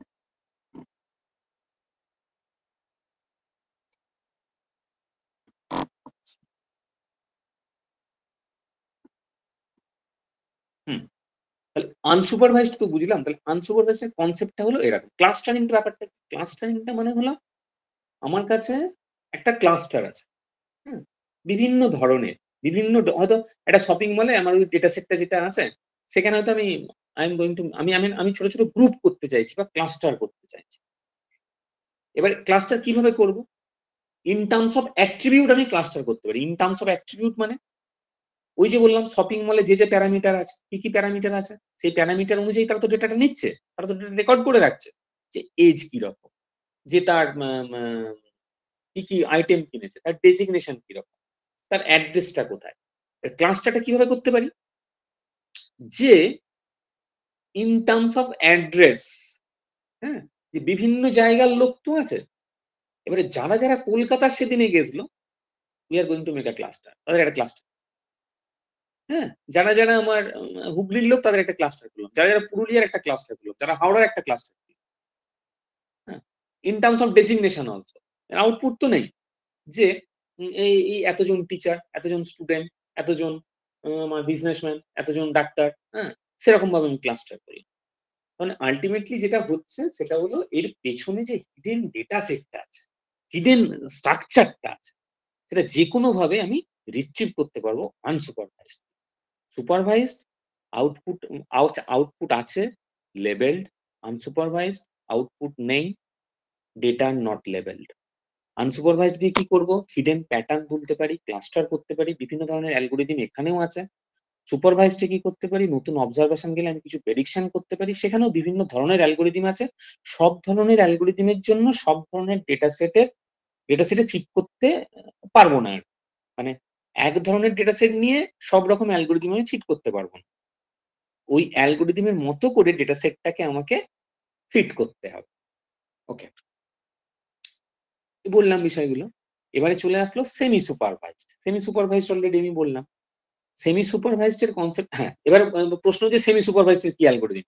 সেমি সুপারভাইজড এর মানে হলো, সেমি সুপারভাইজড হলো কিছু কিছু সুপারভাইজড অ্যালগোরিদম আমি এখানে ঢোকাতে পারি, আবার কিছু কিছু আনসুপারভাইজড করতে পারি, দ্যাট ইজ সেমি সুপারভাইজড। কিন্তু এখানে বলা হয়, বিভিন্ন বইতেও লেখা আছে, সেটা হলো সেমি সুপারভাইজড কিন্তু ম্যাক্সিমামই আমার আনসুপারভাইজড, খুব মিনিমামটা সুপারভাইজড। ওই যে বললাম অঙ্কগুলো ম্যাক্সিমামটা আমি কাভার করিনি, মিনিমামটা আমি কাভার করেছি। রিএনফোর্সমেন্ট, রিএনফোর্সমেন্টটা বলছে যে বললাম আমি যে আমি কিছুই জানি না, কিন্তু আমি মেশিন লার্নিং অ্যাপ্লাই করতে গেলাম। আমি যদি সুপারভাইজডের জায়গায় সুপারভাইজটাই করি, আমি তাড়াতাড়ি অ্যান্সার পেয়ে গেলাম, আমি রিওয়ার্ড পেলাম। যদি সুপারভাইজডের জায়গায় আনসুপারভাইজড হয়ে যায়, আমি কিন্তু তাড়াতাড়ি অ্যান্সার পেলাম না, তাহলে আমি পানিশড, মানে আই উইল বি পানিশড। হ্যাঁ, তখন কিন্তু আমি রিওয়ার্ড পেলাম না, পানিশড হলাম, আমার অনেকটা সময় গেল, আমাকে আবার এটা ফিট করতে হবে। That is reinforcement. হ্যাঁ, আচ্ছা, এই ডেটা সেট বুঝতে গেলে, ডেটা সেটের তো প্রচুর কিছু হিস্ট্রি আছে। ডেটা সেট বুঝতে গেলে দুটো জিনিস আমাকে বুঝতে হয়, সেটা হচ্ছে ওএলএপি আর ওএলটিপি। হ্যাঁ, ওএলএপি হলো অনলাইন অ্যানালিটিক্যাল প্রসেসিং, আর ওএলটিপি হলো অনলাইন ট্রানজাকশন প্রসেসিং। আচ্ছা, ওএলএপি কে বলা হয় যে ডেটা দ্যাট টেল সামথিং, আর ওএলটিপি কে বলা হয় data that works, that is ওএলটিপি। Data that works, that is ওএলটিপি। Data that tales, that is online analytical processing. কনসেপ্টটা একটু বলি ভালোভাবে। অ্যানালিটিক্যাল প্রসেসিং হচ্ছে যে আমার কাছে একটা ডেটা সেট আছে, আমার কাছে হয়তো একটা কোম্পানির কোনো ডেটা সেট আছে, সেখানে এমপ্লয়ি নেম আছে, তার ডেজিগনেশন আছে, তার স্যালারি আছে, তার ওয়ার্কিং আওয়ার আছে, হ্যাঁ, তার জব স্যাটিসফ্যাকশন আছে, এবার বিভিন্ন ধরনের জিনিসপত্র আছে। ঠিক আছে, এবারে সেই ডেটা সেটটা থেকে আমি যদি বলি যে এই কোম্পানিতে যতজন ম্যানেজার আছে সেই ম্যানেজারগুলোর নাম আমি দেখতে পারি, কারণ আমার যে ডেটা সেটটা আছে সেখানে একটা ম্যানেজার কলাম আছে, আমি ধরে নিচ্ছি। তাহলে যারা যারা ম্যানেজার আছে আমি ধরে নিলাম যে এই ডিপার্টমেন্টের এই ম্যানেজার, ইজিলি দেখতে পারবো। আমি যদি বলি এই বয়সের লোকজন কতজন আছে, বলতে পারি। That is transaction processing, data that works. মানে প্রথমে আমার ট্রানজাকশন, মানে ওই ট্রানজাকশনাল ডেটা পেতে হবে, যে এমন একটা ডেটা সেট আছে, আমি ছোট ছোট কোয়েরি লিখে সেখান থেকে ডেটাগুলোকে ফেচ করতে পারবো। যে এমন একটা ডেটা সেট আছে, আমি ধরে নিলাম স্টুডেন্ট আছে, রোল নাম্বার আছে, মার্কস আছে, তার অ্যাড্রেস আছে। আমি যদি বলি যে find out the name of the student whose roll number is 1, যে এই স্টুডেন্টটাকে ফেচ করো যার রোল নাম্বার হলো 1, ফেচ করতে পারি। এই স্টুডেন্টটাকে তোলো যার রোল নাম্বার 1 এবং যার বাড়ি হচ্ছে এখানে, বের করতে পারি। ডেটা দ্যাট ওয়ার্কস মানে ডেটা আছে, আমি সেখান থেকে তুলবো, এটা হলো works. R data that tales, এটা খুব ইন্টারেস্টিং, অনলাইন অ্যানালিটিক্যাল প্রসেসিং। এটা বলছে যে আমার কাছে এমন একটা ডেটা সেট আছে যে 2020-তে একটা ছেলে হয়তো একটা ইউনিভার্সিটিতে 2 বছর পড়ে, 2020 জানুয়ারিতে তার যেরকম বিহেভিয়ার ছিল, সে বিহেভিয়ারে হয়তো আউট অফ 10 5 পেয়েছে। আর হয়তো 2020 নভেম্বরে সে বিহেভিয়ারে 10-এর মধ্যে হয়তো সে 0 পেয়েছে বা 1 পেয়েছে। এবারে প্রশ্ন হচ্ছে তার বিহেভিয়ারটা কেন খারাপ হয়ে গেল, এখানে ইউ হ্যাভ টু অ্যানালিসিস।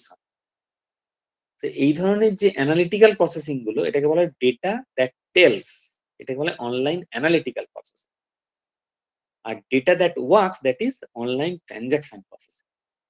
এই ধরনের অ্যালগোরিদম বা সমস্ত কিছু অ্যাপ্লাই করার আগে আমাকে কিন্তু এই দু ধরনের ডেটা সম্বন্ধে একটু ভালোভাবে পড়তে হবে। এর জন্য কম্পিউটার সায়েন্স বা ম্যাথমেটিক্স এর একটা সাবজেক্ট আছে ডেটাবেস ম্যানেজমেন্ট সিস্টেম। এই ডেটাবেসের কনসেপ্টটা কিন্তু খুব ভালোভাবে থাকতে হবে, তা না হলে কিন্তু আমি অ্যানালিসিসই হোক না কেন বা অ্যানালিটিক্সই হোক না কেন ইয়ে করতে পারবো না ঠিকঠাক, মানে প্রেডিক্ট করতে পারবো না, বলতে পারবো না। আর অ্যানালিটিক্স এর বিষয়টা কিন্তু এখানেও, মানে এই যে ওএলটিপি অনলাইন ট্রানজাকশন প্রসেসিং, এগুলো কিন্তু সব অ্যানালিটিক্যাল, সব মানে অ্যানালিটিক্স নয়, অ্যানালিসিস। এগুলো কিন্তু নয়, মানে আমার ট্রানজাকশনাল ডেটাটাকেই আমি বলছি, মানে অনলাইন ট্রানজাকশন প্রসেসিং যেটা, সেটাকে আমি বলছি ডেটা দ্যাট ওয়ার্কস। যে এগুলো হচ্ছে সব অ্যানালিসিস ডেটা, মানে আমি যে কোনো ভাবে আমি পেয়ে যাব যে এটা এই স্টুডেন্টটার নাম কি, এর অ্যাড্রেস কোথায়, হ্যাঁ, এর মার্কস কত পেয়েছে, যার রোল নাম্বার 1 তার নামটা কি, খুব ইজি। এই ধরনের ডেটা আমার কাছে আছে, এটাকে বলা হয় অ্যানালিসিস। মানে ডেটা অ্যানালিসিসটা কিন্তু অনলাইন ট্রানজাকশন প্রসেসিং এর সঙ্গে ওতপ্রোতভাবে জড়িত। আর অনলাইন অ্যানালিটিক্যাল প্রসেসিং এর সঙ্গে কিন্তু জড়িত হচ্ছে আমার ডেটা অ্যানালিটিক্স। ডেটা অ্যানালিটিক্স বলছে আমাকে এটা কিন্তু মানে প্রেডিক্ট করতে হবে যে এটা এটা হলে এটা হয়, যেটা বলছিলাম যে বিহেভিয়ারটা এরকম ছিল, খারাপ হয়ে গেল কেন, বা এ আগে এই কোম্পানিতে ছিল, তার মানে ডেজিগনেশনটা, তার স্যালারিটা কমলো কেন, বা সে আগে ক্লাসে আসতো এখন আসছে না কেন। That is analytics. R analysis হচ্ছে ট্রানজাকশন প্রসেস। আচ্ছা, এবারে আমার তো মেশিন লার্নিং মোটামুটি ভাবে একটা জাস্ট ধারণা দিলাম, অ্যালগোরিদম গুলো সম্বন্ধেও ধারণা দিলাম। এবার ডেটা মাইনিং বিষয়টা কি? ডেটা মাইনিংটা বলছে এটা একটা টুল। এটাকে অনেক সময় বলা হয় knowledge Discovery in database. Knowledge Discovery in database বলছে যে ডেটা মাইনিং যে টুলগুলো আছে, আমি ওই যে ডেটা সেট আছে না, ওই ডেটা সেটের ওপর কোন ডেটা মাইনিং টুল ব্যবহার করব, কোন ধরনের ডেটা মাইনিং টুল আমি ব্যবহার করব। প্রচুর ধরনের ডেটা মাইনিং টুল আমার কাছে আছে। হ্যাঁ, এই যে বললাম এগুলো সব এক এক ধরনের ডেটা মাইনিং টুল। তার সেগুলো দিয়ে আমি কি করতে পারি? ডেটা ক্লিনিং হতে পারে, ডেটা ইন্টিগ্রেশন হতে পারে, ডেটা সিলেকশন হতে পারে, ডেটা ট্রান্সফরমেশন হতে পারে, ডেটা মাইনিং হতে পারে, প্রচুর কিছু জিনিসপত্র আছে। তাহলে এক কথায় বলতে গেলে কি, এটা একটা কিন্তু খুব মানে পাওয়ারফুল বা most useful, most widely useful technique বা টুল, যাতে করে কিনা আমি ওই যে ডেটা সেটটা আছে, ওই মানে ডেটা সেটের ওপর আমি ডেটা মাইনিং অ্যাপ্লাই করে আমি একটা স্পেসিফিক রেজাল্ট পেতে পারি। তাহলে ডেটা মাইনিংটা কি? একটা টুল, যেটা দিয়ে কি করতে পারি, যেটা দিয়ে কোনো লার্নিং অ্যালগোরিদমকে আমি ডেটা সেটের উপর অ্যাপ্লাই করতে পারি। ডেটা মাইনিং একটা টেকনিক বা টুল, যেটা দিয়ে আমি ডেটা সেটের ওপর কোনো অ্যালগোরিদমকে অ্যাপ্লাই করতে পারি। That is data mining. কেননা আমি machine learning, data analysis, data analytics পড়াচ্ছি, ডেটা মাইনিংটাও বুঝতে হবে। ডেটা মাইনিংটা কিন্তু একটা টেকনিক বা টুল, যেটা দিয়ে মেশিন লার্নিং অ্যালগোরিদম গুলোকে আমি অ্যাপ্লাই করতে পারবো কোনো ডেটাবেসের ওপর। এটাকে বলা হয় নলেজ ডিসকভারি ডেটাবেস, সেটাও বলা হয়। আচ্ছা, এই ধরনের জিনিসগুলো করার জন্য আমাদের প্রচুর প্রোগ্রামিং ল্যাঙ্গুয়েজ ল্যাঙ্গুয়েজ কাজে লাগে, কিন্তু ইদানিং আর এবং পাইথন, আর প্রোগ্রামিং ল্যাঙ্গুয়েজ এবং পাইথন প্রোগ্রামিং ল্যাঙ্গুয়েজ দুটোই ওপেন সোর্স। খুব ইজিলি আমরা এগুলো ইনস্টল করে ফেলতে পারি। হ্যাঁ, আর এবং পাইথন ইউজ করে কিন্তু আমরা এই ধরনের অ্যালগোরিদম গুলোকে কোড লিখে বা অন্য কোনো ভাবে আমি কিন্তু মানে অ্যাপ্লাই করতে গেলে এই ধরনের প্রোগ্রাম কোড লিখে আমি কিন্তু ওই ওই অ্যালগোরিদম গুলোকে ইমপ্লিমেন্ট করতে পারি। হ্যাঁ, যে by using R we will be able to implement KNN, by using Python also, মানে বা R দিয়ে আমি KNN বা যে কোনো ধরনের supervised, unsupervised, reinforcement, semi semi supervised, মানে যে কোনো ধরনের অ্যালগরিদমের কোড লিখতে পারি। শুধু তাই নয়, আমি তার অ্যাকুরেসি লেভেলটা টেস্ট করব কি করে। হ্যাঁ, আমি তার অ্যাকুরেসি লেভেলটাও কিন্তু এই ধরনের কোড লিখে মানে বাড়াতে পারি। হ্যাঁ, মানে কোড, আমি বলতে চাইছি যে মেশিন লার্নিং বা ডেটা অ্যানালিসিস বা ডেটা অ্যানালিটিক্স যাই হোক না কেন, এগুলোর ওপর যখন আমি কোনো ইমপ্লিমেন্ট করতে চাইবো কোনো অ্যালগোরিদম, সেই অ্যালগোরিদমের ইমপ্লিমেন্টেশনটা কিন্তু ম্যানুয়ালি ম্যাথামেটিক্স ছাড়াও আমি আর বা পাইথন এ ধরনের প্রোগ্রামিং ল্যাঙ্গুয়েজ দিয়েও করতে পারি। ঠিক আছে, এবার এই ধরনের যে প্রোগ্রামিং ল্যাঙ্গুয়েজ দিয়ে আমি ইমপ্লিমেন্টটা করব, করার ফলে আমি যে রেজাল্ট পাবো সেটার অ্যাকিউরেসিটা বাড়ানোর জন্য আমার তো ম্যাথামেটিক্সটা, ভেতরের ম্যাথামেটিক্সটাকে চেঞ্জ করতে হবে। সেটা কিন্তু এই কোড দিয়েও চেঞ্জ করতে পারি। আর এই প্রেজেন্ট সিনারিওতে আর এবং পাইথন এটা মোস্ট ওয়াইডলি ইউজড। এই দুটো দিয়ে আমরা এখন ইজিলি কাজ করতে পারি। না, আগে যে ধরনের ল্যাঙ্গুয়েজ ছিল সেগুলো দিয়েও করতে পারি, সি সি প্লাস প্লাস এগুলো, সেগুলো দিয়ে ইমপ্লিমেন্ট করতে পারি, কিন্তু এটা মোস্ট ওয়াইডলি ইউজ। তো আর পাইথন আমাকে খুব ভালোভাবে জানতে হবে আমাদেরকে, তাতে করে কিনা আমরা ওই অ্যালগোরিদম গুলোকে ইমপ্লিমেন্ট করতে পারবো।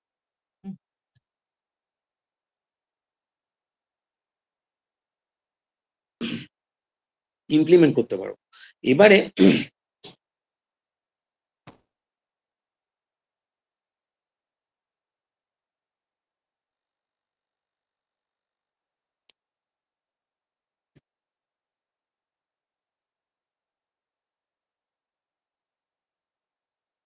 আর এবং পাইথন এই সমস্ত কোড লিখে কিন্তু আমরা ইমপ্লিমেন্ট করতে পারি। এবারে প্রশ্ন হচ্ছে যে এগুলো শিখবো কি করে? এগুলো শেখা মানে এগুলো কিন্তু ওপেন সোর্স, ইজিলি আমরা ডাউনলোড করতে পারি। একটু বলে রাখি, পাইথনের যে কোনো ভার্সানে কিন্তু আমরা কাজ করতে পারবো। আর আর্ট ইনস্টল করতে গেলে কিন্তু আর এর দুটো আমাকে ভার্সন ইনস্টল করতে হবে। আর কনসোল এবং আর স্টুডিও, দুটো ভার্সন আছে। এবারে আর স্টুডিওতে 4টে উইন্ডো হয়। আমি একটু দেখাচ্ছি আপনাকে, আমার এখানে আর আছে।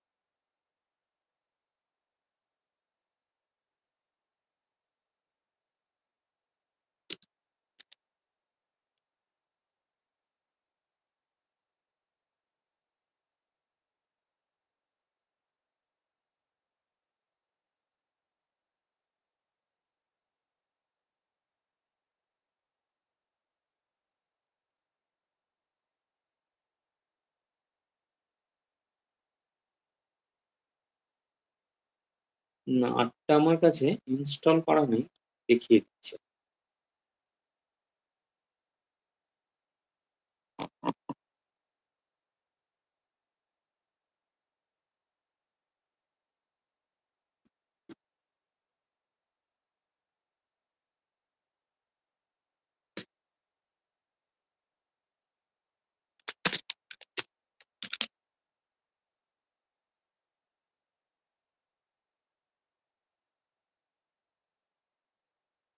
এই যে প্রথমের লিঙ্কটা আছে না, এটা ক্লিক করলে আর কনসোলটা হয়ে যাবে। হুম।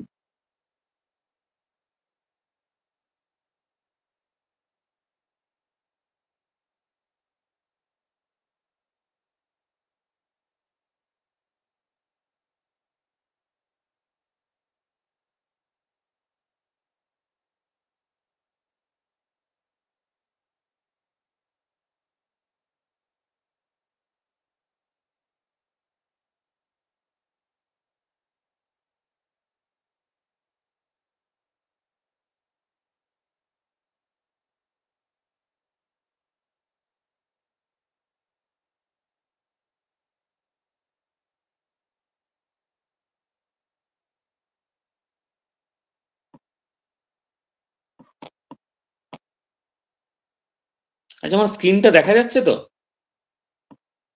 আমার স্ক্রিনটা কি দেখা যাচ্ছে? না স্যার, আপনি তো এই প্রেজেন্টেশনটা অফ বাবা, করলেন। এখন অফ করলাম না, এবার কি দেখতে পাচ্ছেন? হ্যাঁ হ্যাঁ হ্যাঁ, এখন এই দেখা দেখুন, যাচ্ছে। আর কনসোলটা ইনস্টল করতে গেলে না এই লিঙ্কটাই গেলে ইনস্টল হয়ে যাবে। এই যে প্রথমে লিঙ্কটা আছে, এখানটায় ক্লিক আচ্ছা করলেই কিন্তু আর কনসোলটা আমরা পেয়ে যাব। ঠিক আছে, এই প্রথমের লিঙ্কটা দরকার হলে এখানটা একটুখানি আপনারা নিয়ে রাখবেন বা আমি পাঠিয়ে দেবো। হ্যাঁ, এটার থেকে আর কনসোলটা হয়ে গেল। এই যে এই জিনিসটি হলো আর কনসোল।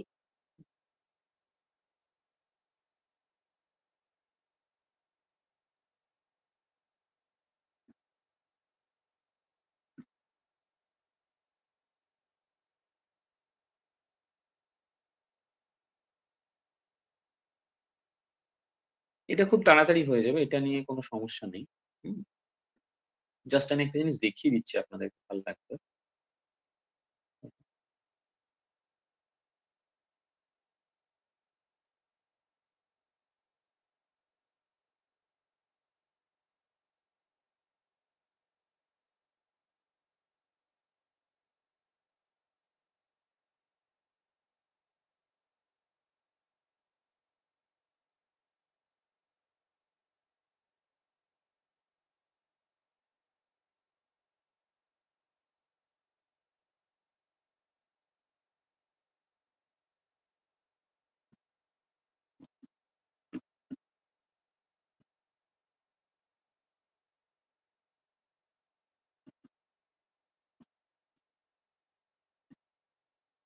এই দেখুন, আর কনসোলটা দেখতে হয় এরকম। ঠিক আছে, এখান দিয়ে প্রচুর কিছু মানে ডেটা সেট ইম্পোর্ট করা, এ করা সে করা, প্রচুর কিছু কাজ আমরা এখানে করতে পারি। কোনো বড় ডেটা সেট যেটা নিয়ে আমরা এক্সেলে কাজ করতে পারছি না, মানে বিগ ডেটা অ্যানালিসিস যেটাকে বলছি আর কি, হ্যাঁ, বিগ ডেটা নিয়ে কাজ করতে পারি। তার জন্য কোনো স্পেসিফিক প্যাকেজ আছে বা এ আছে। হুম, তো এটা যদি দরকার হয়, আপনার ইন্টারেস্টেড হন, আমি আরের একটা স্পেশাল পাঠিয়ে দেবো আমি আপনাদেরকে। হ্যাঁ, জাস্ট এটার ওপর কাজ করলেই কিন্তু আপনারা ওই বিভিন্ন ধরনের ওই অ্যালগোরিদম গুলোকে অ্যাপ্লাই করতে পারবেন। তার জন্য যেটা দরকার, অ্যালগোরিদম মানে ডেফিনেশন গুলো তো বলে দিলাম, তার অ্যালগোরিদম গুলোর একটু সম্যক ধারণা থাকতে হবে। হলেই কিন্তু আপনারা ডেটা সেটের উপর এই ধরনের অ্যালগোরিদম, সুপারভাইজড হতে পারে, আনসুপারভাইজড হতে পারে, সেমি সুপারভাইজড হতে পারে, রিইনফোর্সমেন্ট হতে পারে, সেগুলো আমরা অ্যাপ্লাই করতে পারবো, বিভিন্ন ভাবে অ্যাপ্লাই করতে পারবো। হুম, আর এখানে একটা সুবিধে কি, এখানে সুবিধে হলো এখানে কিছু স্যাম্পল ডেটা সেট দেওয়া থাকে, যেমন এই আইরিস, সিম্পল এটা লিখলেই কিন্তু কোনো স্যাম্পল ডেটা সেট আপনি এখান থেকে পেয়ে যাবেন। হ্যাঁ, আর একটা কি যেন আছে, এমটি কার্স খুব সম্ভবত, যতদূর মনে পড়ছে।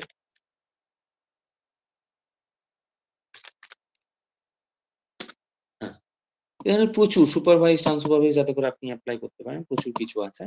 আর আর স্টুডিওতেই ম্যাক্সিমাম লোকজন কাজ করে, কারণটা হলো যে এখানে যেমন একটা উইন্ডোজ দেখতে পাচ্ছি, আর স্টুডিওতে 4টে উইন্ডো থাকে। হ্যাঁ, আর console is one of them, সেগুলোর মধ্যে আর কনসোল একটা থেকে থাকে। বেসিক্যালি আর কনসোলে আমরা রাখি। আর আর স্টুডিওর সুবিধে হচ্ছে সেখানে হিস্ট্রি থেকে শুরু করে আমি কি কি কাজ করেছি, পরে কি কি করতে চাইছি, সমস্ত কিছু আমি সেখান থেকে পেয়ে যাব। হুম, সেটা হলো আমার আর স্টুডিও। এটা ছাড়াও আমরা পাইথনে করতে পারি। হ্যাঁ, এই দুটোই ফ্লেক্সিবল, মানে আমি এই দুটোতেই কাজ করতে পারি, এগুলো ছাড়া আপনারা অন্য যে কোনো ল্যাঙ্গুয়েজ সেটা করতেই পারে।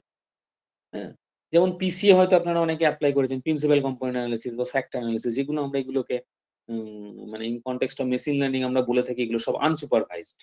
হ্যাঁ, তো এইগুলো আপনারা ওই আপনার ইকোনমিক্যাল বা স্ট্যাটিস্টিক্যাল সফটওয়্যার যেগুলো আছে এসপিএসএস বা এইসব দিয়ে সব করতে পারে। ঠিক আছে, সেগুলো কিন্তু এসপিএসএস থেকেও কম সময়ে এখানে করতে পারবে। মানে পিসিএ জাস্ট লিখে দিলেও কিন্তু দিয়ে দেবে সমস্ত কিছু, যতগুলো স্টেপস আছে, eigen value, eigen vector, standard deviation থেকে শুরু করে একদম গ্রাফ পর্যন্ত প্রত্যেকটা জিনিসও দিয়ে দেবে। মোর ইম্পর্টেন্ট যেমন আনসুপারভাইজড, যেমন পিসিএ বলতে মনে পড়ে গেল, আনসুপারভাইজড আর একটু বলে রাখি। আনসুপারভাইজড যেমন এখানে যে বলছিলাম না যে আনসুপারভাইজড ক্লাস্টারিং আর অ্যাসোসিয়েশন রুল মাইনিং, এই দুটো হলো খুব common example of unsupervised machine learning algorithm. এখানে পিসিএটা হতো, পিসিএ কি করে বেসিক্যালি, এটা একটা ওল্ড ক্লাসিফিকেশন টেকনিক বলা হতো এটাকে। হ্যাঁ, তো এখন এটা কি করে আনসুপারভাইজড, মানে এমন একটা ডেটা সেট আমার কাছে আছে, ওই যে বললাম যে স্টুডেন্টের ডেটা সেট, তার রেগুলারিটি এরকম, তার এই প্যারামিটারটা এরকম, এই ধরো 10টা প্যারামিটার আমার কাছে আছে, আমরা ধরে নিলাম। 10টার মধ্যে হয়তো ওই স্টুডেন্ট অ্যাসেসমেন্টের জন্য বলতে পারি যে দে are the more important parameter, they are the less important parameter.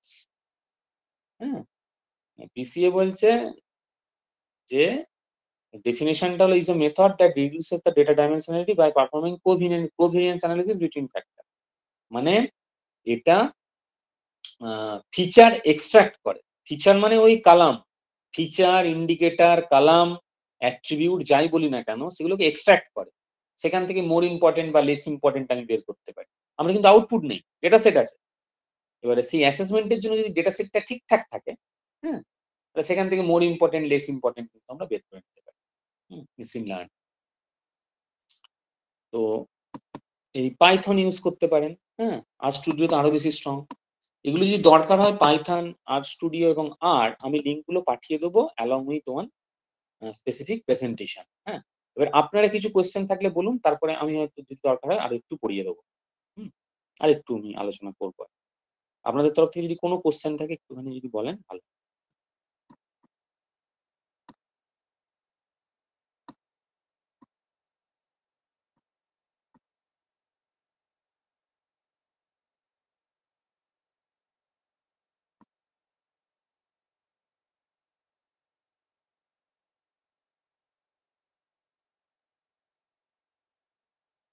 কোনো কোয়েশ্চেন নেই? আহ,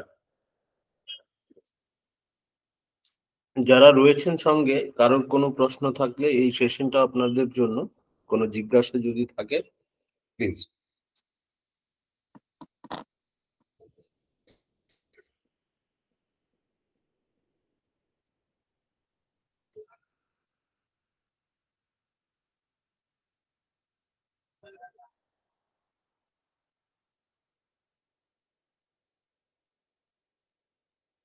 আচ্ছা, খুব সম্ভবত কারোর কোনো প্রশ্ন নেই। আমি স্যারের কাছে একটা প্রশ্ন, একটা জিজ্ঞাসা রয়েছে আমার। সেটা হচ্ছে যে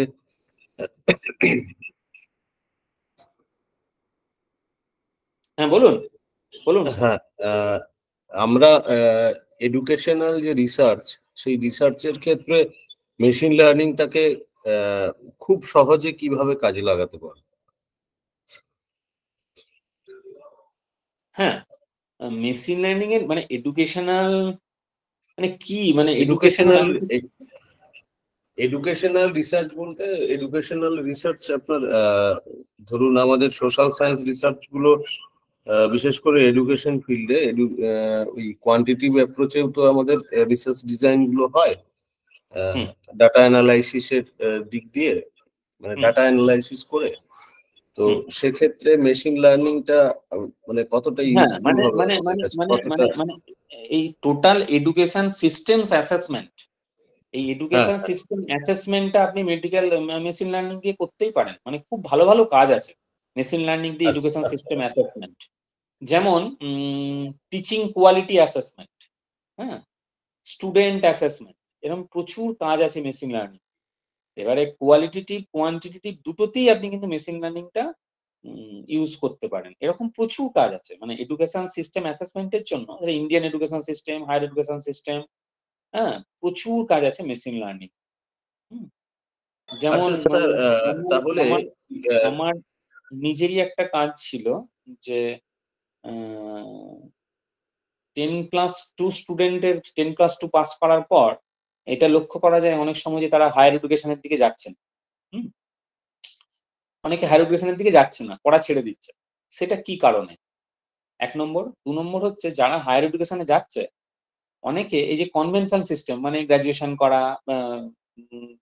করা বা মানে কনভেনশন যে কলেজ টলেজে সেখানে গ্রাজুয়েশন করা বা মেডিকেলে যাওয়া বা ইঞ্জিনিয়ারিং এ যাওয়া বা অন্য কোনো পলিটেকনিকে যাওয়া কোন দিকে ট্রেন্ডটা বেশি?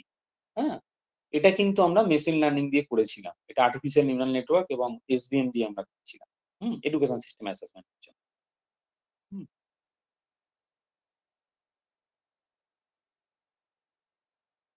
বোঝাতে পেরেছি স্যার?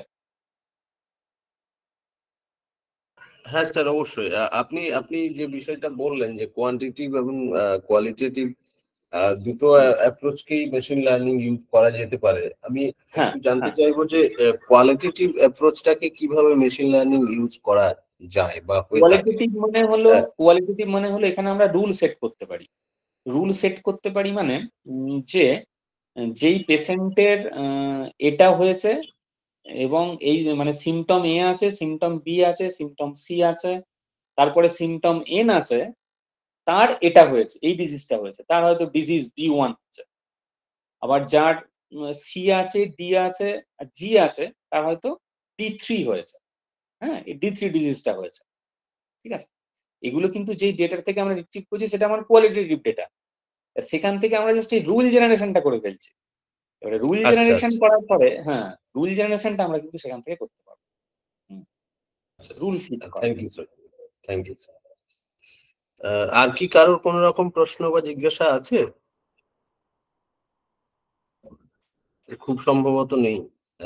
আমি প্রথমেই বললাম যে সোশ্যাল সায়েন্স তাদের কাছে একটু মেশিন লার্নিং বিষয়টা, হ্যাঁ, আমি চেষ্টা করেছি সহজ করে বলার। আহ, এবারে যদি তার কিন্তু মধ্যেও আপনাকে কোনো অশেষ কিছু অশেষ কোনো- ধন্যবাদ যে আপনি মেশিন লার্নিং এর মতো একটা টাফেস্ট বিষয়কে খুব সহজভাবে বাংলায় আহ, মানে ব্যাখ্যা দিলেন বা আলোকপাত করলেন।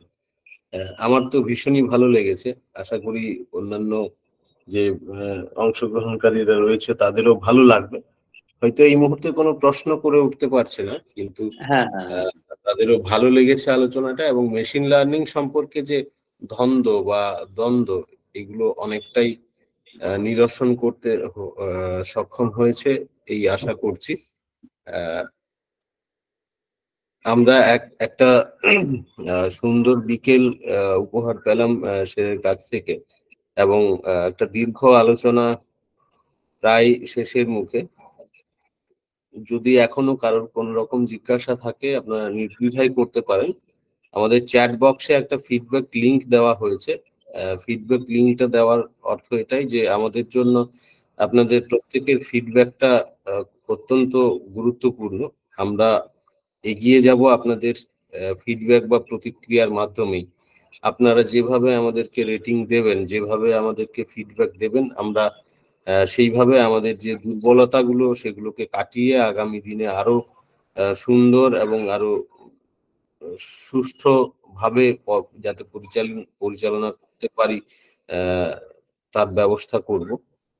যাই হোক, স্যারকে অশেষ ধন্যবাদ এবং কৃতজ্ঞতা জানাই যে একটা অত্যন্ত প্রচলিত বিষয় বর্তমান সময়ের, এবং শুধু প্রচলিত বিষয় বলবো না, আহ, মানে অনেক কিছু বিষয় যেগুলো এই মেশিন লার্নিং এর দ্বারা সলভ হচ্ছে বা মেশিন লার্নিং এর উপর আমরা নির্ভরশীল হচ্ছি। সেই রকম একটা বিষয়কে এমনিতেই একটা আহ, মানে বাঙালি সমাজে একটা অনেক কি বলবো দ্বন্দ্ব বা দ্বিধা সব দিনই আছে, বা বিজ্ঞান সমাজেও আছে, যে বিজ্ঞানকে বাংলায় কিভাবে ইয়ে করা যাবে। বিজ্ঞান তো বাংলা বিষয় নয়, বিজ্ঞান সবসময় ইংলিশ ছাড়া বিজ্ঞান বোঝানো যায় না। কিন্তু সেক্ষেত্রে আমার এই মুহূর্তে যদি খুব বেশি ভুল না করে থাকি, আচার্য প্রফুল্লচন্দ্র রায় সম্ভবত বলেছিলেন যে কেন বিজ্ঞানকে বাংলায় বোঝানো যাবে না কেন। তো উনি সেই পথ দেখিয়েছিলেন এবং তখন থেকে, এবং সেটার আরো একটা জলজ্যান্ত আমরা নিদর্শন পেলাম আজকের আলোচনা থেকে, যে মেশিন লার্নিং এর মতো একটা অত্যাধুনিক প্রযুক্তির যুগের বিষয়, বিজ্ঞানের বিষয়, সেটাকে প্রাণোচ্ছল ভাবে উনি যে বাংলা ভাষায় সহজবোধ্য করে তুললেন আমাদের সকলের কাছে, তার জন্য অশেষ কৃতজ্ঞতা, নমস্কার এবং ধন্যবাদ জানাই স্যারকে। স্যারকে দুটো বিষয়ে আমাদের অনুরোধ থাকবে। প্রথমত, আপনার অনুমতিক্রমে আমরা আপনাকে, আমাদের একটি বৈঠকি রিসোর্স পার্সন ফ্যামিলি নামে একটি হোয়াটসঅ্যাপ গ্রুপ আছে, যেখানে ইতিপূর্বে যত বক্তা তারা সেই গ্রুপের মধ্যে আছেন, সেখানে আপনার অনুমতিক্রমে আমরা আপনাকে যুক্ত করতে চাই। এবং দ্বিতীয় অনুরোধ, আমাদের এই উদ্যোগে এ পর্যন্ত যতগুলো বিষয় নিয়ে যে সমস্ত বিদগ্ধ পণ্ডিতজনেরা বলেছেন, সেই সমস্ত বিষয়গুলোকে নিয়ে একটা আমরা সমস্ত লেখনীগুলো দিয়ে একটা এডিটেড বুক ভলিউম, অবশ্যই সেটা চেষ্টা থাকবে আমাদের যে ইন্টারন্যাশনাল পাবলিশার্স থেকে প্রকাশ করার, এবং সেটা অফিসিয়ালি যে সমস্ত প্রসেস মেনটেন করেই আগামী দিনে আপনার কাছে সেই অনুরোধ পাঠাবো।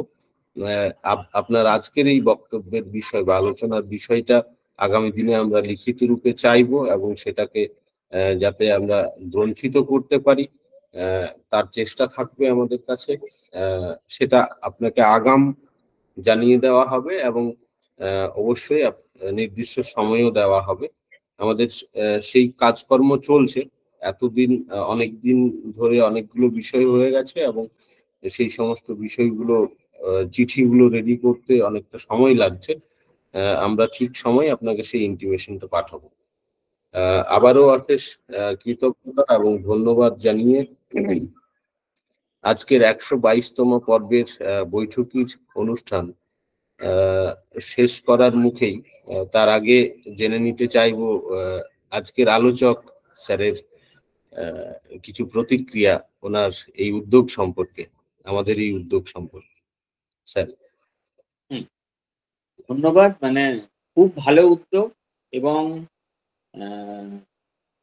আমার একদম অন্তর থেকে ধন্যবাদ শিক্ষা বিভাগ, সীতারাম মাহাতো মেমোরিয়াল কলেজকে, বৈঠকিকে, এবং আমার আশা এই বৈঠকি খুব ভালোভাবে আরো দীর্ঘায়িত হবে। হ্যাঁ, আর যদি কোনো রকম কোনো সহযোগিতা লাগে বা ক্ষুদ্র সাহায্য লাগে, হ্যাঁ, যদি মনে হয় যে আমার দ্বারা কোনো উপকার সম্ভব বা উপকৃত হবে বৈঠকি, তো আমি সবসময় আছি। নির্দ্বিধায় নিঃসংকোচে আমাকে জানাবেন, কোনো অসুবিধা নেই। আবার সবাইকে ধন্যবাদ। অশেষ যারা ধন্যবাদ শুনলেন, স্যার আপনাকেও। হ্যাঁ, যারা এতক্ষণ খুব ভালো অংশগ্রহণ থাকবেন। করেছিলেন তাদের প্রত্যেককে ধন্যবাদ, কৃতজ্ঞতা এবং ভালোবাসা। স্যারকে আবারও নমস্কার জানিয়ে আজকের 122তম পর্বের বৈঠকি এখানে শেষ করছি। সকলে ভালো থাকবেন, সুস্থ থাকবেন। দেখা হবে আবার 123তম পর্বের বৈঠকিতে আগামী 10ই ডিসেম্বর। আমাদের সঙ্গে থাকবেন শিরাকুল, দক্ষিণ 24 পরগনা জেলার শিরাকুল মহাবিদ্যালয়ের শিক্ষা বিভাগীয় অধ্যাপক তথা বিভাগীয় প্রধান ডক্টর শেখ রেজাউল হক। কি বিষয় নিয়ে আলোচনা হবে সেটা আমরা আবার আমাদের বিজ্ঞাপনের মধ্যে দিয়ে আপনাদের প্রত্যেকের কাছে জানিয়ে দেওয়া হবে। দেখা হবে আবার পরবর্তী বৈঠকিতে। সকলে ভালো থাকুন, সুস্থ থাকুন, বৈঠকির পাশে থাকুন। ধন্যবাদ।